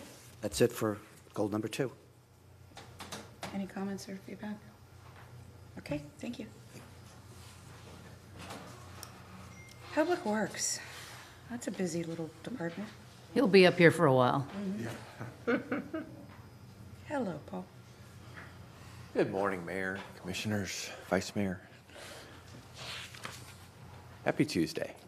Yeah. So I will be up here, but probably more back and forth. This is more of our slower epic goal than some of the other epic goals. So with this one, just going to talk about the street print. Once again, this is a little bit behind since we're almost finished with our second quarter. We've actually got a number of street prints that we want to do. We want to bring the ones up on Edgewater after the DOT has finished their paving now, and get those street print done. We're working with the CRA and Bob and his group to redo the one in front of Dunedin Brewery, in addition to the second one we're going to be putting there by Jensen's. And also, as some information, I do not have the exact start date, but the Dunedin Causeway is going to be resurfaced here coming up. Pinellas County has made contact with us to let us know. We met out on site. They were originally looking for last week. Why would they do that? The bridge is going to get replaced. I mean, why would they do all that now? Because it's been 20 plus years and it's come up on their schedule to be redone. So there's lots, if you drive it, there's a lot of potholes. No, I know, but I think we've been holding off complaining about it because we're hoping to get funding for a bridge. Well, I'm assuming too, even with that funding, that's still going to be years out. So they figure it's a good expense of their dollars. Anyway, we have 3 different crossings out there with the street print on it. Anyway, they're going to go ahead and pull that up, put the standard in, and then we're going to come back in and do the street prints on top of that. So 3, 4, 5, 6, 7, 8, 9. I think we're going to be having 9 street prints, and we want to make sure that then they're all consistent throughout the city. So. Paul, is that before the consideration for the intersection at 19, L19?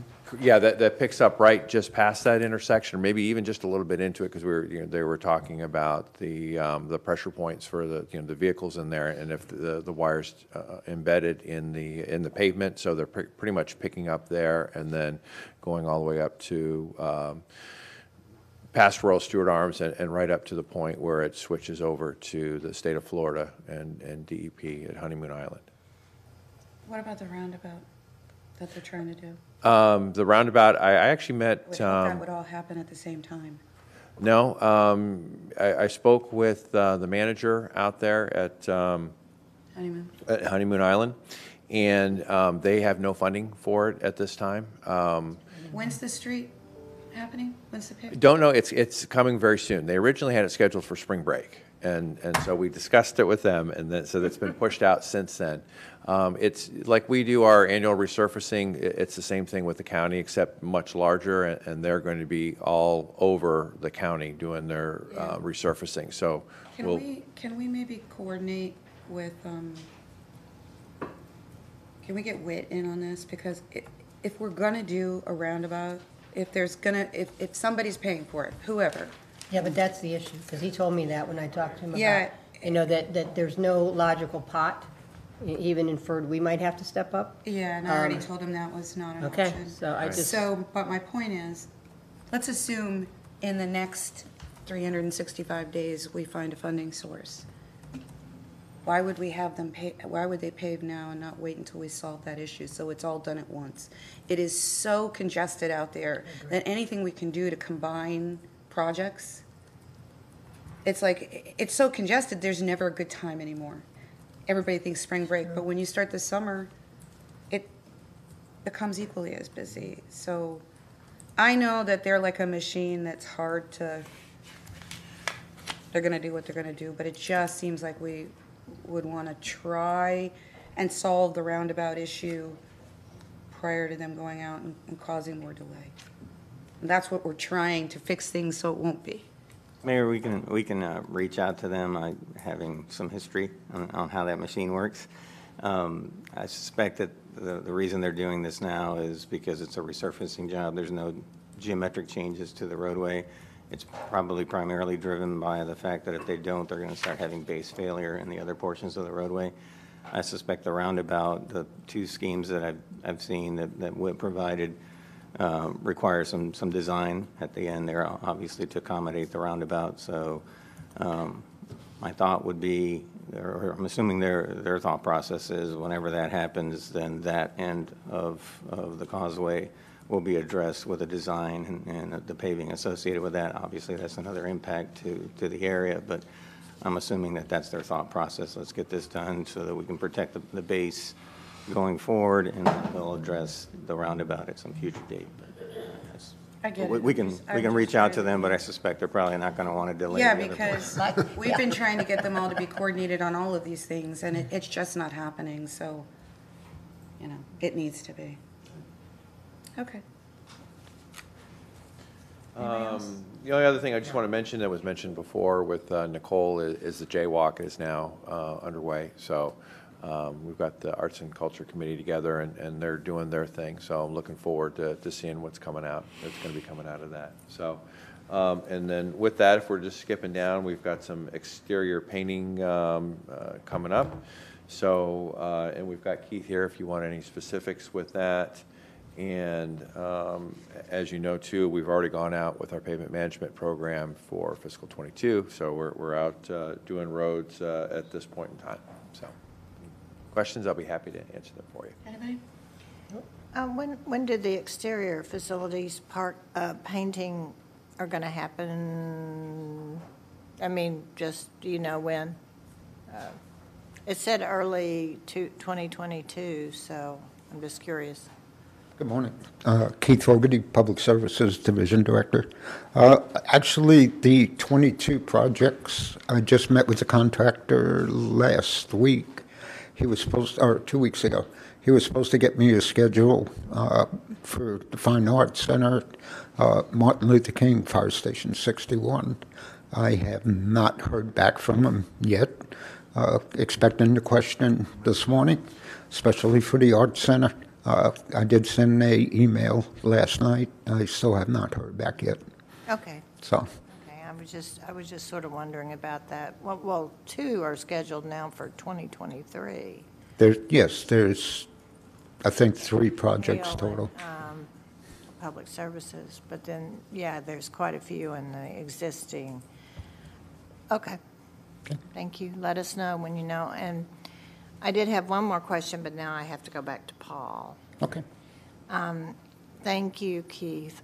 On the street prints, when you say Edgewater, Weaver, Causeway, that means that they're all going to be designed so that it creates a continuous visual of how they're done, correct? So you're going to Edgewater, you're going to do Edgewater, so you would do Orangewood, Florida, Albert. Then you're going to go down to right by the marina, right? Are you going to do that one? I don't remember. Good morning, Vice Mayor. As far as Orangewood and Florida, those 2, as you recall, were designed and permitted with the DOT with what's called the ladder design. You see the pavement markings that actually, if you're looking at it from an aerial, looks like a ladder. Those were permitted with the DOT to include the street print, so as soon as we can get that contract out, we can go back and do that under the previous permit. The ones across from the Fenway at Albert, as you work your way north on Edgewater, those have to go back and get permitted because they were not originally designed for street print. We have a pretty good relationship with Ron Chin and his staff, so we should be able to get that permit processed and approved to include those as well. As you work your way around the bend at the marina, those are actually inset bricks. Those, the DOT did not impact those when they did their resurfacing, so currently there are no plans to redo those right now. And then as you work your way around on Broadway and head north, if you recall, when we did Wilson, that already has a street print in it. So as we work our way throughout the city, we'll go back and do those ladder design, MUTCD approved crosswalks, and then do the street print. That's what we're going to do out on the Causeway as well. And then you'll go to the Causeway. Correct. There's one at Michigan. Is that maybe that's just a. I think that's, that's It's just the standard standard. crossing. It's not yeah. the real flashlight. No, it doesn't, that's crossing with the traffic light there and the trail. And so then you go on to the Causeway. Right, and where we have 3 of those, so. And once again, this will then, make everything consistent throughout the city. That's what exactly I was looking, consistent design. Yeah, thank you. Anybody else? Thank you. Jennifer? I'm not sure exactly what this one is in relation to the next one for Parks and Recreation, which is the Clearwater Ferry Service Contribution. Well, this is the dock. Yeah, the dock itself. I think it's a Since you're the capital. lead, that, Yeah, we that's don't know. problematic, right? If anything, that's on hold, will we? Yeah, and I would tell you that at this point, when we originally put this in here, the ferries were intended to be much larger. Much larger, right, and we need a That's not the capital case item. now. They're going to go with something more comparable to what they currently have, which is a little bit of a larger version of a pontoon boat kind of thing, or like the Cal EDC, that kind of thing. What I'd like to do then, Mayor, is delete this until we know that for sure. I mean, it's not funded, it's a future year impact. I don't want to delete it, and I'll tell you why, because they're trying to get everybody to put mentions of this so that they can prove that Right. they have different cities support? But we have it in the next slide under Clearwater Ferry contribution, service contribution for $49,927. So that's what they had wanted to see, right? Right, because one's operating, one's capital based. Right. So we're not, the capital component, which is the one under city manager's office, to enlarge that dock, is now off the table For now. for now. But then we have a business plan initiative here that means essentially nothing. And I don't want that. Well said. No, I agree. I just don't want us to lose sight that eventually, I mean, part of this deal, if it all goes down, Yeah. is that each city will agree to make the improvements as they enlarge the ferry. Right, and I think that's part of the Marina Master Plan. Okay. Yeah. Go ahead. Okay. That makes sense. Thank you, So- Mayor. Off it goes. Off, okay.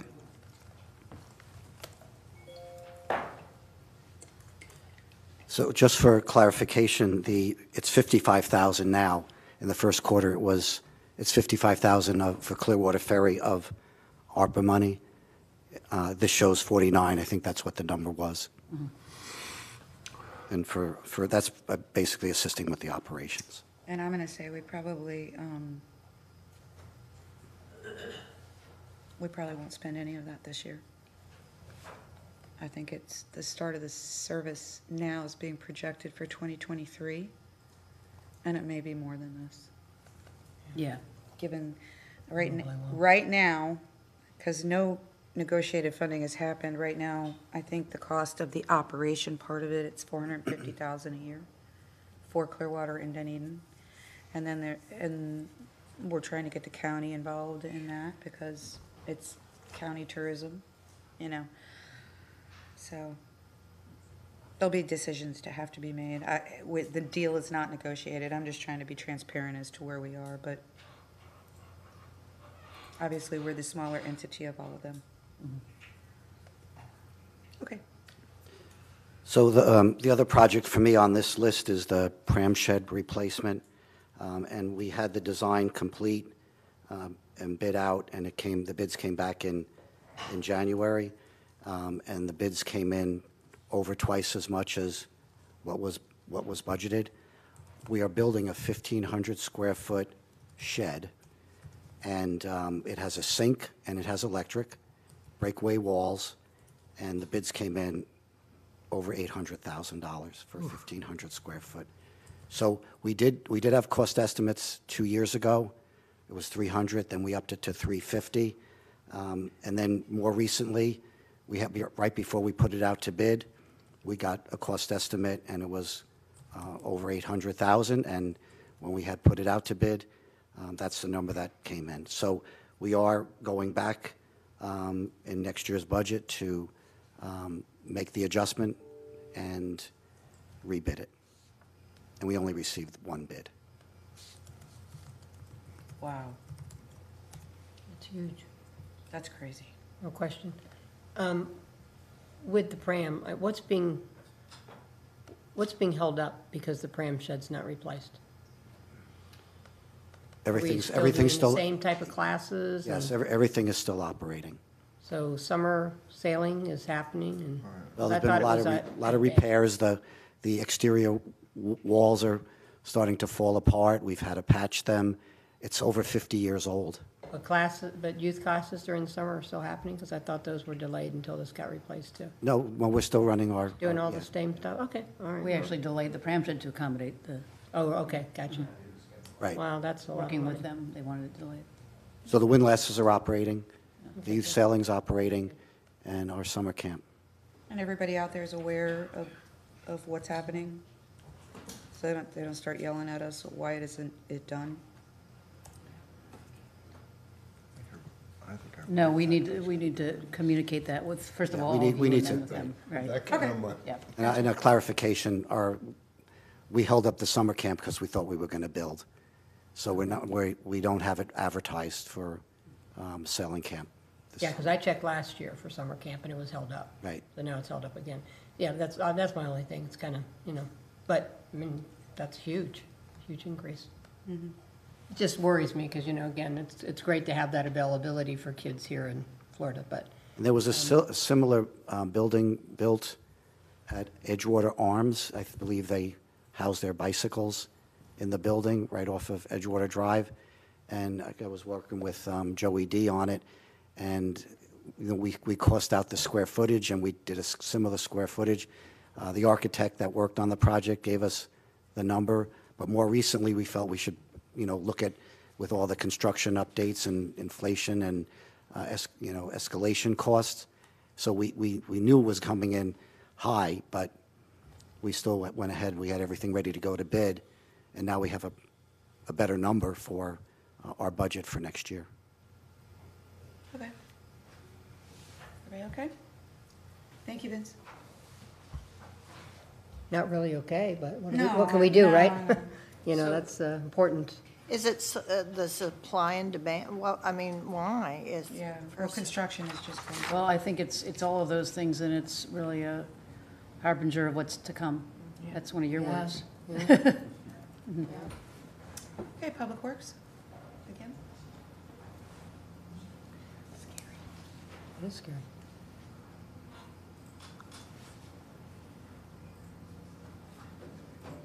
Good morning again. You'll see that the first two on the list has to do with the Dunedin Causeway and the undergrounding and pedestrian safety. Obviously, we're waiting until we have final bridge plans, and we're moving forward with that, so that's going to be a future year impact. Would like to update you on the Brady Box Culvert. That's something that has been sticking around for a long, long time. I promise you it's coming, hopefully sometime soon. We've actually done, we've hired DMRP to look at that. We had a plan and we moved forward with that. What that required, because of everything we have to do there with the creek and the head walls and everything else, it required some easements to be provided by the neighbors to the south. They refused. So we had to go back to the drawing board and come back again. So that's where we're at with the standpoint. We're still waiting for those drawings to come back. We're also looking then to improve the access off of Indian Creek for emergency access back where we have that the bollards and the chain to go through. We've opened that up to let golf carts and things go through there, and we have the signs for no motorcycles and things like that. And for the most part, people have been pretty good. So that's been nice, but we want to improve that access then, for emergency vehicles or, in case we do get overtopped. But we're going to, be prepared since we're not going to be able to do what we would have liked to have done. And then just going back to costing and pricing, I think at one point in time we were $300,000 or $400,000. Now we're up to $800,000 on that. So you're going to see a very large price tag for that work when we come in. The other one, the Cedarwood and Lyndhurst, we talked about that just a commission meeting or two ago because we came forth with the contract to move forward with that. So that's underway. And everything else is things that are pretty much in the works. Nothing specific there. We're getting survey for a number of those streets west of Alt 19 and Bayshore there. And we're moving forward with our storm water pipelining as well. Any questions for Paul? Thank you. Okay. Jennifer? Yes, I think you know the status of the DREAM, and you're going to be adopting that resolution this upcoming Thursday. And there's been plenty of really good work done on the electrical distribution power grid assessment. And, as a prelude to our franchise agreement coming before the City Commission, and I know Commissioner Franey has been working with Jorge Quintas, and they reported out along with Duke, so a lot of really, really good work done there. Ready for 100 then is actually, it's folded into the DREAM. It's highlighted within the DREAM, the pathway to Ready for 100 as well. Okay. Thank you. Any questions from anybody? Okay, thank you. George?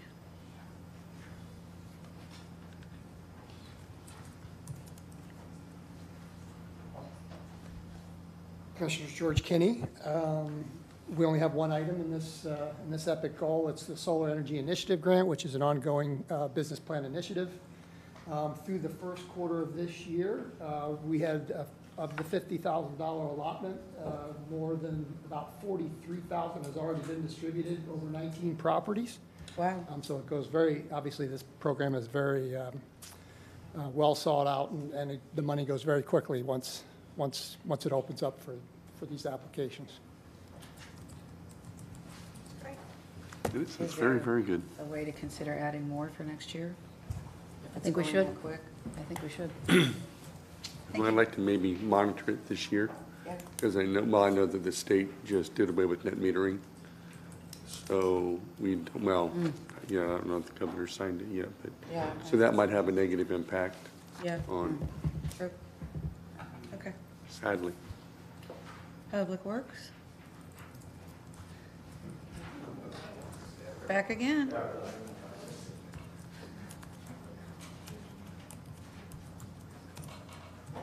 have tons of notes. Oh, for fiscal year 23. It'll be part of it. So we've got a number of things up there with parking lot resurfacing, HVAC replacements, roof replacements. I'm not going to touch on any of those specifically unless you have any questions. Fleet replacements.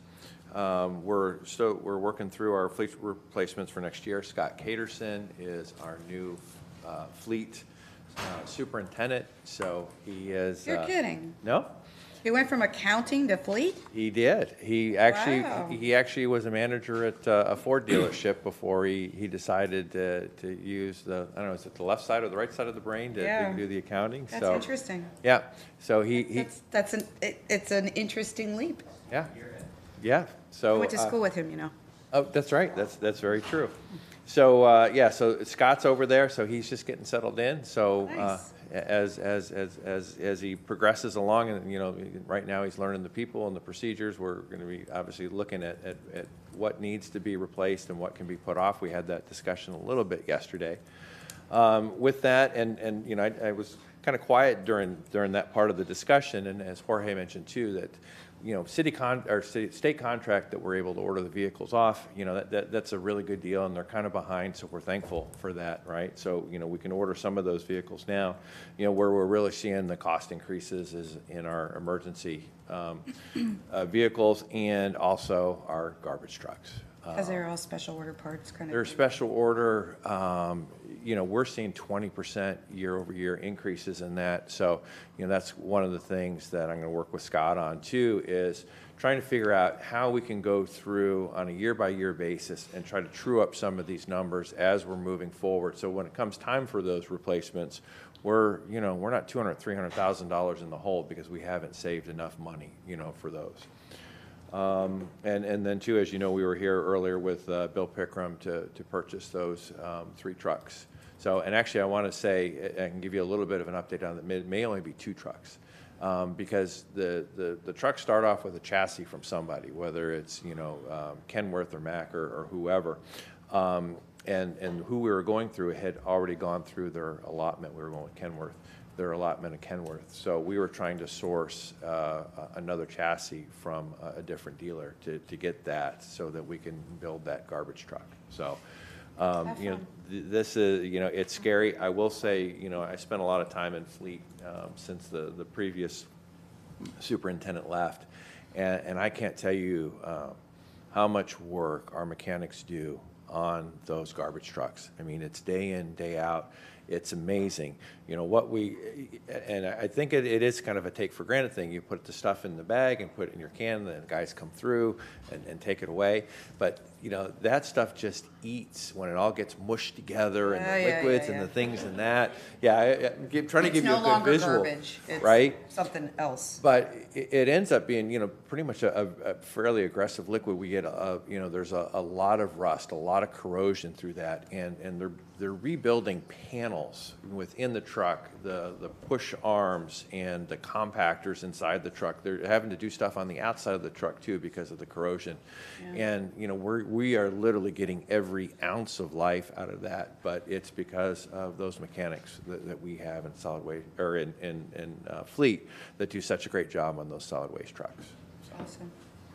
Well, you thank them for us. Yeah, that's really important to hear. Mm-hmm.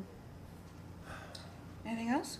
Yeah, let me do a couple more things if you don't mind. We kind of got a long list here. So I don't know if you heard, but the Curlew reclaim tank is being repainted, and we're going to do some artwork up there. Yeah. So we're very excited about that. Already working with Nicole and Elizabeth for having some sort of grand opening. I don't know if it'll be a ribbon cutting. I'm not exactly sure what you do with an elevated storage tank, but we're going to do something, and we're going to make a big splash with Sylvia and Henry. You know what would be really cool is to take a drone and just fly it around. Yeah. You know. Can the drone pick us up and fly us around? If you want, Vice Mayor, if you want, we can get you certified and you can climb up to the top of it if you No, like. thank you. With my cane. Oh, yeah, that's it. I think I'm gonna need a crane to get up there. Sheriff has a helicopter. Oh. Cool things that we've got, well, I think there are cool things going on, is Lift Station 20 and Lift Station 32 repair replacement. Once again, those are both FEMA mitigation dollars. So design's done. We are literally just waiting on FEMA. So as soon as we can get that money in the door, we're going to pull the trigger on those two. But they're between 60 and 75% grants. So obviously money that we don't have to pay back. So we're really excited to get those two lift stations replaced. And lastly, the Lofty Pine Estates. Paul, would you just mention where those two stations are? Okay, so Lift Station 20 is over off of Solon, and if you can picture Solon between Belcher and CR1, it kind of goes down into a valley. Well, at the bottom of that valley is our lift station number 20. So it's old and undersized. The other lift station is 32, which is over in the Greenbrier area. And for those of you that don't remember, that wasn't initially part of our sewer system. We took that over from a private company with Pinellas County kind of being the intermediary there. And so with that comes, and that was 35 or more years ago now. So it's just time for those things to be updated and replaced. So, and that the Lift Station 32 kind of ties in with the Lofty Pines septic to sewer project, because as we do that project and bring those different households onto sewer, then that lift station will be the one that will be handling them as well. And then I just want to put out a reminder, it's been a while since we've talked about it. We will need to come back. Design is finished. We're out getting permits now. We're working with the county on the funding so we can reduce the cost per property owner. And one of the big things, and just as a reminder, we discussed this before when we brought it to you, is that we'll be changing our ordinance to allow people not to annex in to the city if they want those utilities. So, and that's a big sticking point with the county as well. They did the same type of thing in the city of Clearwater and off of Allen's Creek, and one of the bugaboos with that was that the city could not require annexation. So we discussed that before. So I had some draft wording that I went with the previous city attorney. I'll be hitting Nikki up with that and maybe even doing something a little bit different. Yeah, I hate that. I really hate that. I know, but it's if we want funding and want help with that, it's we got to look at the greater good and the water quality out there and getting people off these septic tanks. So the thought is that we sweeten the pot and the city provides more help than just what the county is going to provide, and we're going to get people to want to voluntarily annex because of the incentives that we want to provide. So I'm hopeful that most of them will. It'll come down to being a business decision for them. So, but the overall goal is for our environment and our water quality. Okay. Any other questions for Paul? Thank you. You're welcome.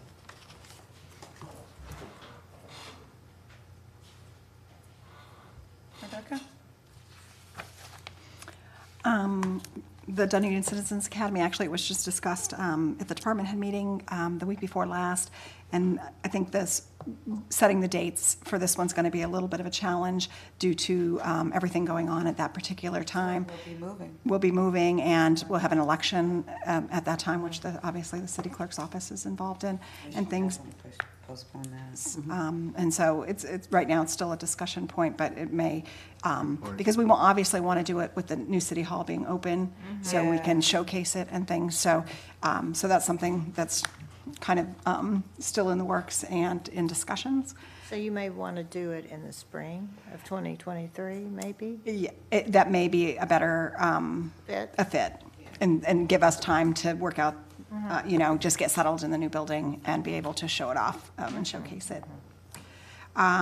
Public records, Robert's Rules and Sunshine, we kind of touched on this just a little bit yesterday, but this is just an ongoing project that we try to keep up with all the boards and committees and also the other employees within the city.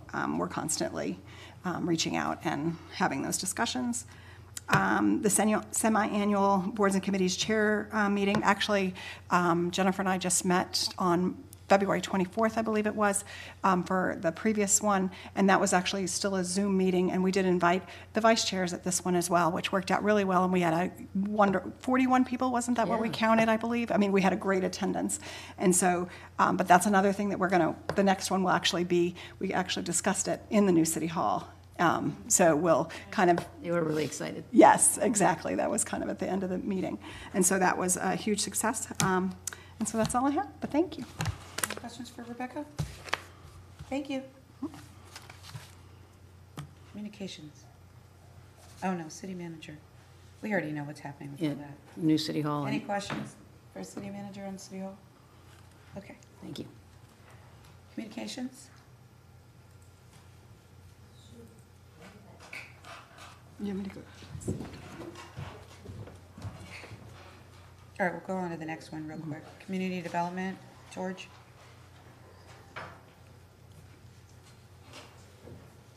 Thank you, Commissioners. Two projects. One, as you know, is, again, an ongoing business plan initiative, and that is for the annual cost of of our host compliance software that helps us with short-term rentals and tracking those and trying to determine, you know, whether or not they're authorized or not.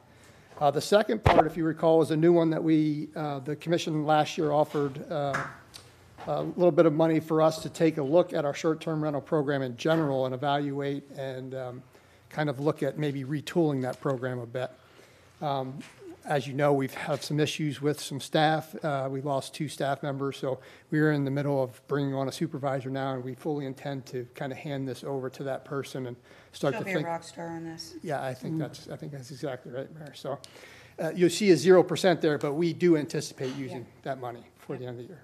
Any questions for George? I was just going to ask, it was the way you worded it, short-term vacation rental program evaluation and support. Well, I totally get evaluation. I wasn't sure why. There was really 2 pieces to it. If you recall, last year we kind of talked about it, and we said the first thing we need to do is kind of look at the existing program and see if there's any kinks or any process adjustments we could make. So that's kind of the evaluation part of it. And then the support was really looking at potentially some outside help and actually from an enforcement perspective and actually bringing somebody in.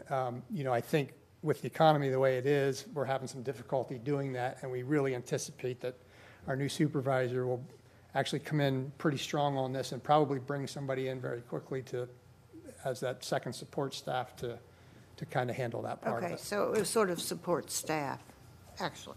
Yes. That or any programs or whatever she determines Exactly. that's needed. Okay, thank you. Any questions for George? Okay, we'll jump back to communications.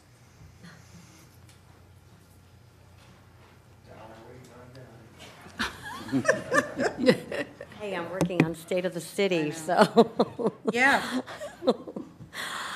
Good morning, Mayor, Vice Mayor, and Commission members. So a couple of items on here under communications. Number 1 is the marketing dollars that we budgeted, $10,000 out of the communications budget and $10,000 out of the CRA. And this was to support the business community and our marketing efforts with the Chamber, the DDMA, Visit Dunedin, which was started under the Business Recovery Task Force that has now transitioned into the Alliance, which is actually under another transition, which is really going into a very good direction under Visit Dunedin. So we are all working together. This money has not been spent, and we're looking at a way to to actually allocate or appropriate that money into the organization under Visit Dunedin. So we're working with finance right now in how to best do that, and because we have projects that are underway, including the mobile app that is almost finished, and so we just want to find a way to appropriate that money that we can get that and into the organizational structure so that we can move forward with that money. And then, of course, we have the ARPA money, which is separate and it is now part of this this budget.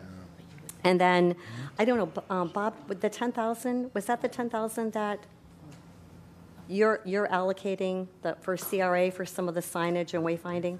Yeah, it was the parking. Yeah. Yes. So Bob is using that other 10 in ways to actually facilitate downtown marketing, wayfinding, signage as well. So I don't know if you have any questions on that? Nope. Okay. Questions? Thank you. Nope. The next item is the website. So we are getting very close to signing a contract and doing actually a 5-year contract with a vendor that is Open Cities. And Open Cities is now part of Granicus, so it actually makes it a little easier because we have a lot of Granicus products already in place. But what we've been doing over the past few months is we've been vetting vendors, and we've spent a lot of time vetting vendors. We've vetted 4 different companies, all really well respected, all who do great work. And we've included departments across the city because we wanted this to be an inclusive process. And we wanted everyone to feel good about not only what the product looks like on the, to the outside world, but also how the back end functions.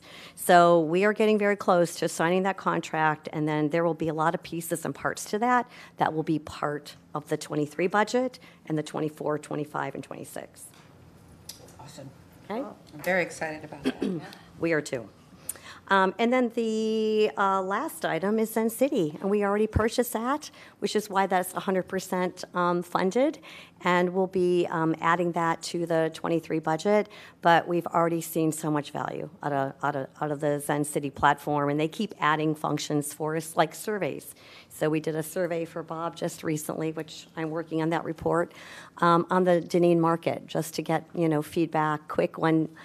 Two question survey, and but the sentiment, I hope you get to that little snapshot I send you every week or most weeks, give you an idea that no matter what we hear out there, that sounds so negative, overall, our sentiment day in and day out is either very neutral or very positive. The positive always outweighs the negative. But we can also track those projects, which has been very valuable. And, for example, the overlay district, we've been tracking that project. We've tracked others as well. So, very good. Okay. Any questions? Thank you. All right. I'll go back to the state of the city. All right. Robert.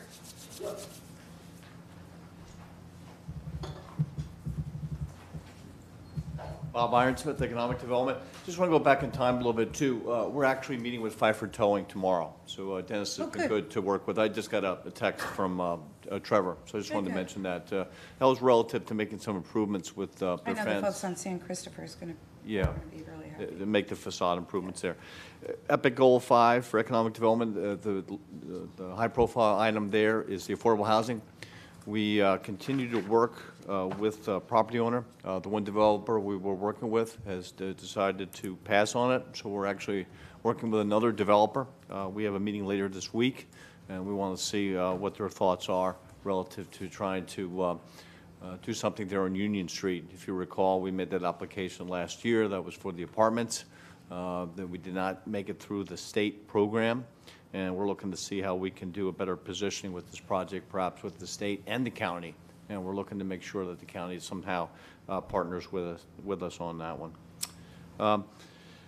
Coca-Cola, as I mentioned earlier, we continue to work with that. We continue to want to make sure that we keep some funds available to do any technical analysis that we might need with any type of preliminary conceptual plans or things of that nature. And of course, with Coca-Cola, we're waiting for Department of Environmental Protection with the DEP status, and I've been talking quite a bit with Paul Stanek, Public Works Director, to stay up to date with that.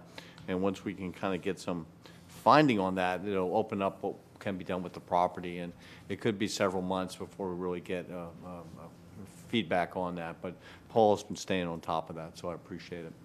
Happy to field any questions you might have for economic development. I think we're good. Thank you very much. Thank you. Keep up the hard work. Thank you. Teresa.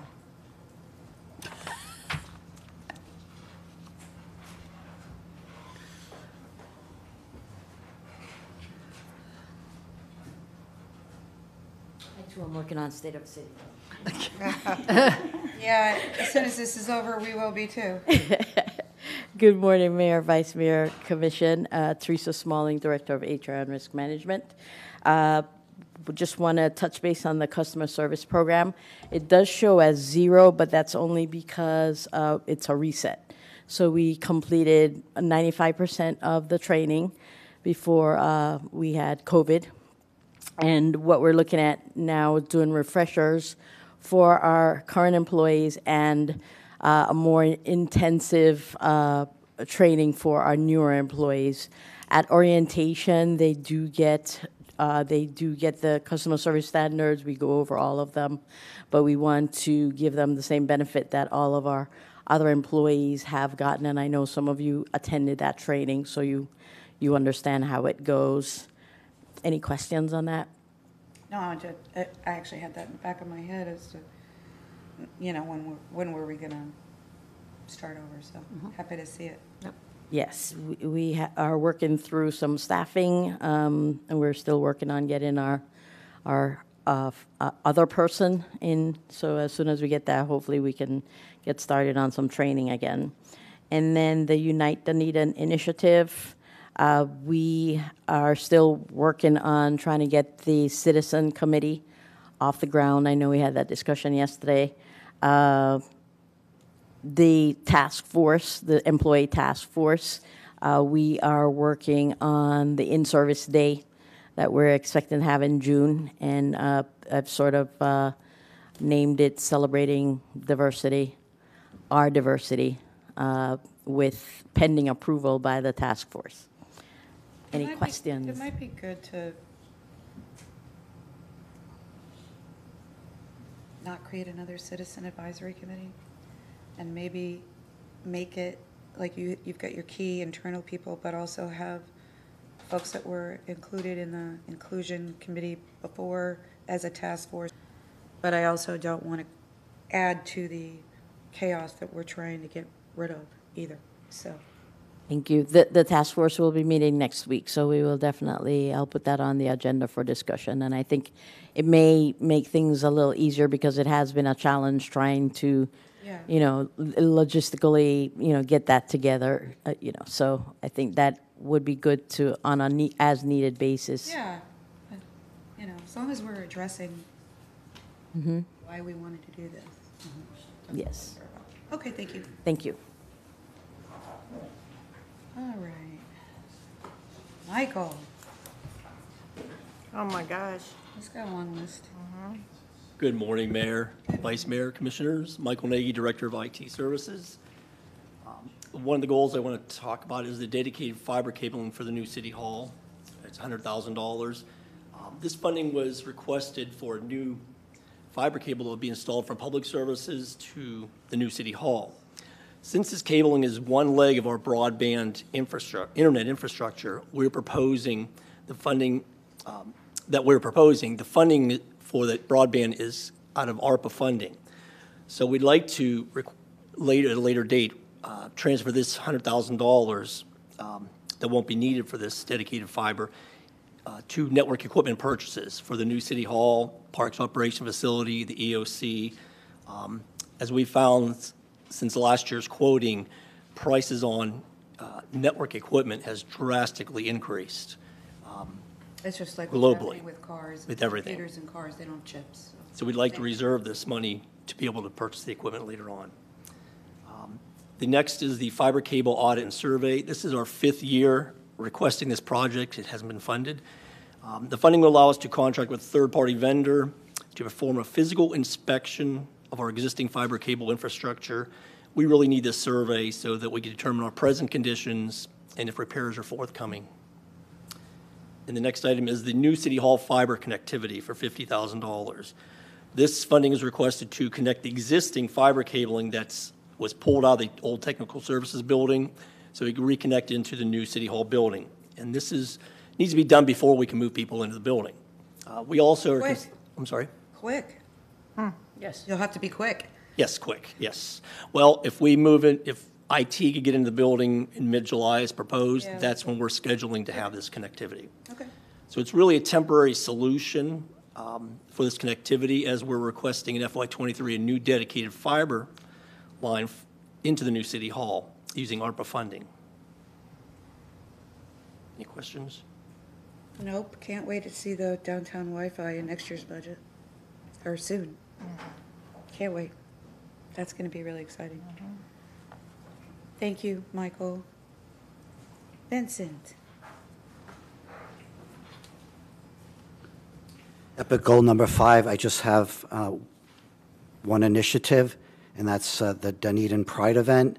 In the general fund for 22, we put $15,000 to help with the event, support the event, logistics of the event, and some of the entertainment as well. You've been working with Mo on that, Mo and Greg and all them. Yes, actually, Jory's been Yeah. going to the committees. And so what I've learned so far about the event will take place June 11th through 18th. June 11th will be the kickoff with at a baseball game at the Blue Jays at TD Ballpark. June 18th will be a gala at the Fenway. So there's a lot of different pieces to this. They're also looking or considering a golf cart parade, 5K run, and possibly a movie in the park. But they will not be requesting this year a street closure for a parade.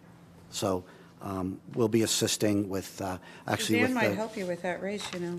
She Yes, loves Jory. yeah, yes. She absolutely loves Jory. She'll do anything for Jory. Yes, you know, I know if they have talked. Mhm. So, and that's what the $15,000 will help pay for this year. Thanks, it's exciting that we're getting this off the ground and seeing what works and what doesn't work. And again, this is one of those things we talked about 2 or 3 years ago, and because of various considerations, we had to put it off. So it's nice it's going to happen this year.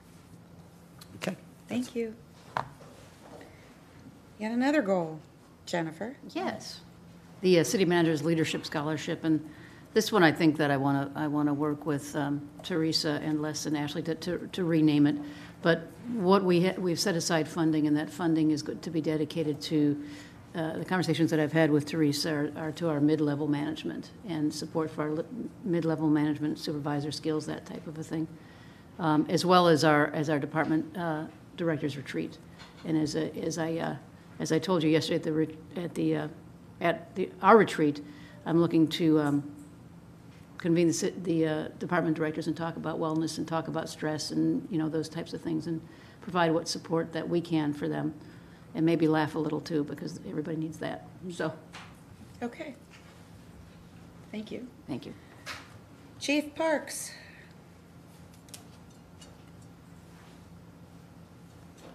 Morning, Mayor, Vice Mayor, Commissioners. Jeff Parks, Fire Chief.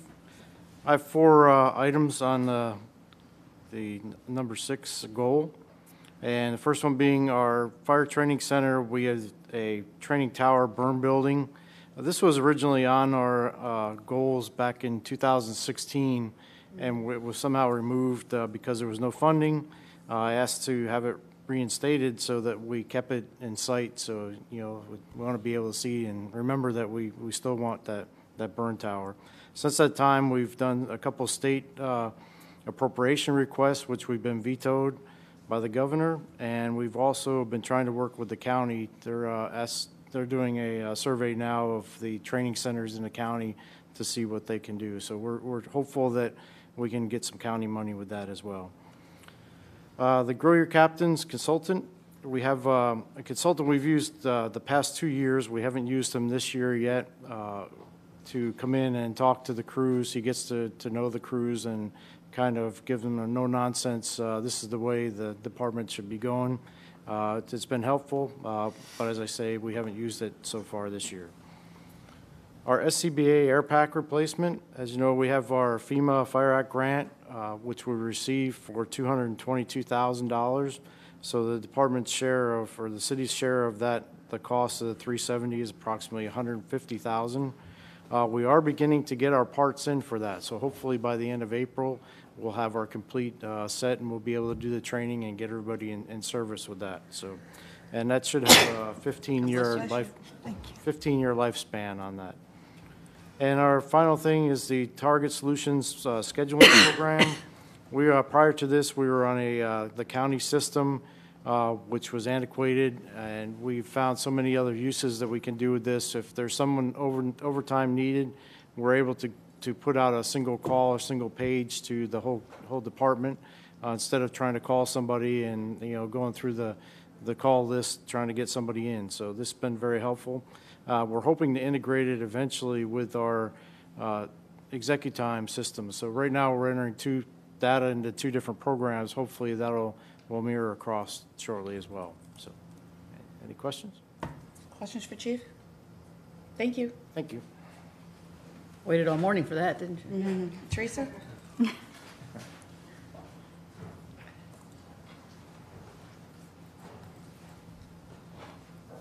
Hello again, Teresa Smalling. We talked about the class and comp study. We actually have a meeting today with the selection committee and purchasing to go over the proposals. So we are optimistic that we should be able to bring this back before the commission by next month and get started with the org study. Just a plug for the wellness program. We are actually having a wellness workshop for all our employees on April 14th. We are going to be covering the financial, physical, and mental. I think the flyer went out yesterday. So there are 2 sessions to try to capture everyone. So we hope to see all as much of our employees as possible there. Any questions? Doesn't look like it. Thank you so much, Teresa. Thank you.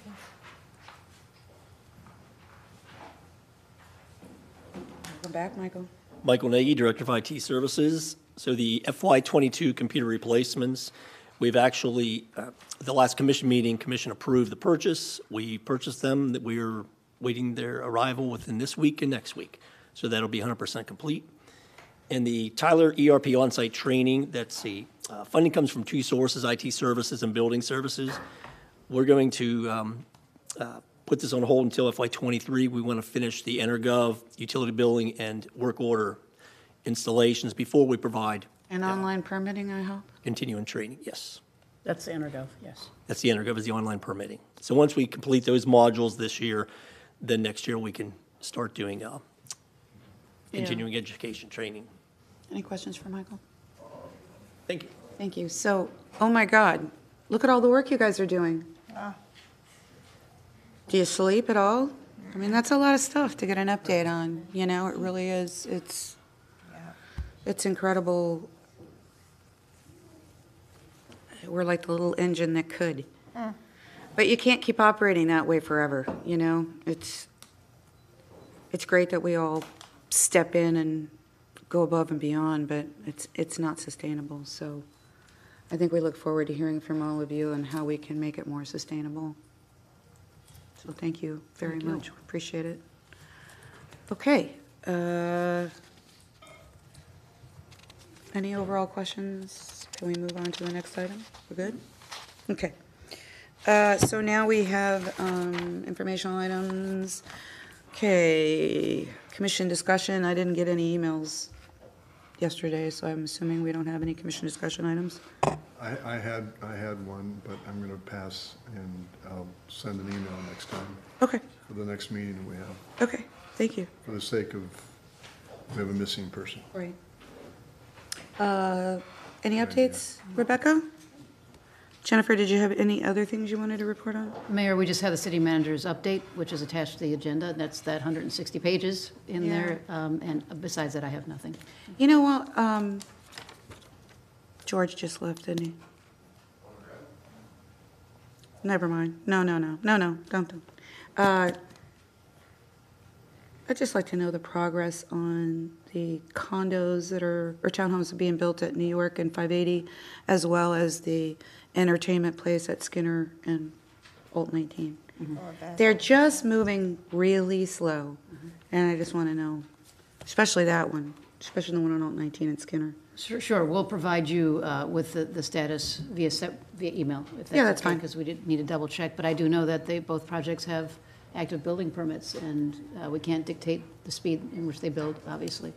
But yeah, it's been very, very slow. It is, and I it's think just, it becomes sort of a blight. Right. Again, though, it's a supply chain issue. I get it. Yeah. I so- do, and I'm not, Right. but it's just, We can ask Jorge since. Just a quick comment, if I may. Sure. I appreciate the comment for this one down here, just because that has, it's ugly. It's really- And it's yeah. right center stage as you're coming off of Skinner. and then up here, though, the good news is I'm really watching that one, and that's, Yeah, that's, it's going. progressing. Yes, yeah. For sure. Constantly and it's beginning to look good. Right. Okay. Any other questions for the city manager? Okay, Nikki, anything? No, I didn't have anything for this morning. Okay, commission comments. Start with you, Vice Mayor. Anything from your liaison positions you want to share? Coming up in April is the garden party. I know that. Trashy Treasures was amazing. They made like $46,000. That was just pure work. Unbelievable. Unbelievable. Gail Gamble and her crew should really be thanked. There is a meeting tonight with the historic, the Dunedin History Museum. I can't attend because we have the LPA. There's several other things tonight. Right. So I think that's about it. Anything from your liaison position? No, just, I guess, from the school perspective, but it's also a Scottish thing. I don't know, you just acknowledged the Highland Games Yep. coming up. Absolutely, it's coming up. It's coming up. That's exciting, yeah. Anything from your liaison position? I think basically everyone's just kind of waiting to see about ARPA and what's going to be happening, so I'll leave it at just at that. Yeah, and I think you got an update from Forward Pinellas that went on for a very long time, so I don't think there's anything for me to fill in. Mayor's Council is just focusing on getting a new leadership group since elections have now occurred. Nothing really to share there. That's it, I think. Highland Games, but you mentioned it. So that Highland Games is coming up. It's the 2nd of April, next weekend. And having our Not this coming, person- but the next one. And maybe having our person coming from Scotland, Mhm. the arts Mhm. person. Yeah, so the. Parade on Friday night, woo. Yep. Wow. That's what I'm told. I haven't seen the total schedule yet, but, yep, Friday night's the parade and Saturday is the Highland Games, so. And, our guest, we will be, the Friday night is gonna be a little crazy, I understand, because she's gonna be judging there's an art opening thing, and it's scheduled for the same time as the parade. Isn't that the DFAC? Yeah. Yeah. Yeah, so not good, because we've been telling everybody that we want, we're all in both of them, and I don't know how we're gonna deal with that, but Nicole's working on it, I'm sure she'll figure it out. But yeah, there'll be different events during the course of the following week, and I do believe some of it's in our calendar, but it might be a good idea to give us just a quick email to tell us what's expected out of us for. And Mayor, I don't know. I mean, it's not in, the parade it's not on my calendar, it's not on your calendars, I don't think. We'll reach out to those organizations, but I don't know what. No, I don't need you, I don't think you, I think it's just being worked on by Jory and. Jordan sent out an internal email yesterday. Oh, she did? Okay, I didn't see it. Yeah, and we weren't included on it, so. Yeah, I don't And know. Andrea's been out, so, I don't know much about the march, except that it's supposed to be big. The catering? No, the pipe band march, Friday The night. rolling parade, they call it a rolling Yeah. parade, it lasts about 30 minutes or They whatever. have like 15 bands that are playing. Wow. And it's probably my fault. Oh, not your fault. Well, I'm the liaison, I should be pushing that information out. She did send some information It's out just to busy. populate, Yeah. but not all of it yet. Yeah. They did ask us this a little bit ago. Yeah, so, I don't know, we're gonna try to figure it out. What's, I guess, yeah, for the March Friday night, the honored clan is McPherson clan, and that's my clan, and so they did ask me to march nice. with them as opposed to a golf cart and everything, just to let everybody know. Cool. Good for you. He's switching Well, plans. see, he knows more than I do. So, it's just been, it's a busy, yeah, it's just been a busy year. I can't keep up with everything. Okay, I think that's it. Anything else good for the order? We're done. You almost got my finger. But it has been busy. Thank you for watching this City of Dunedin government meeting.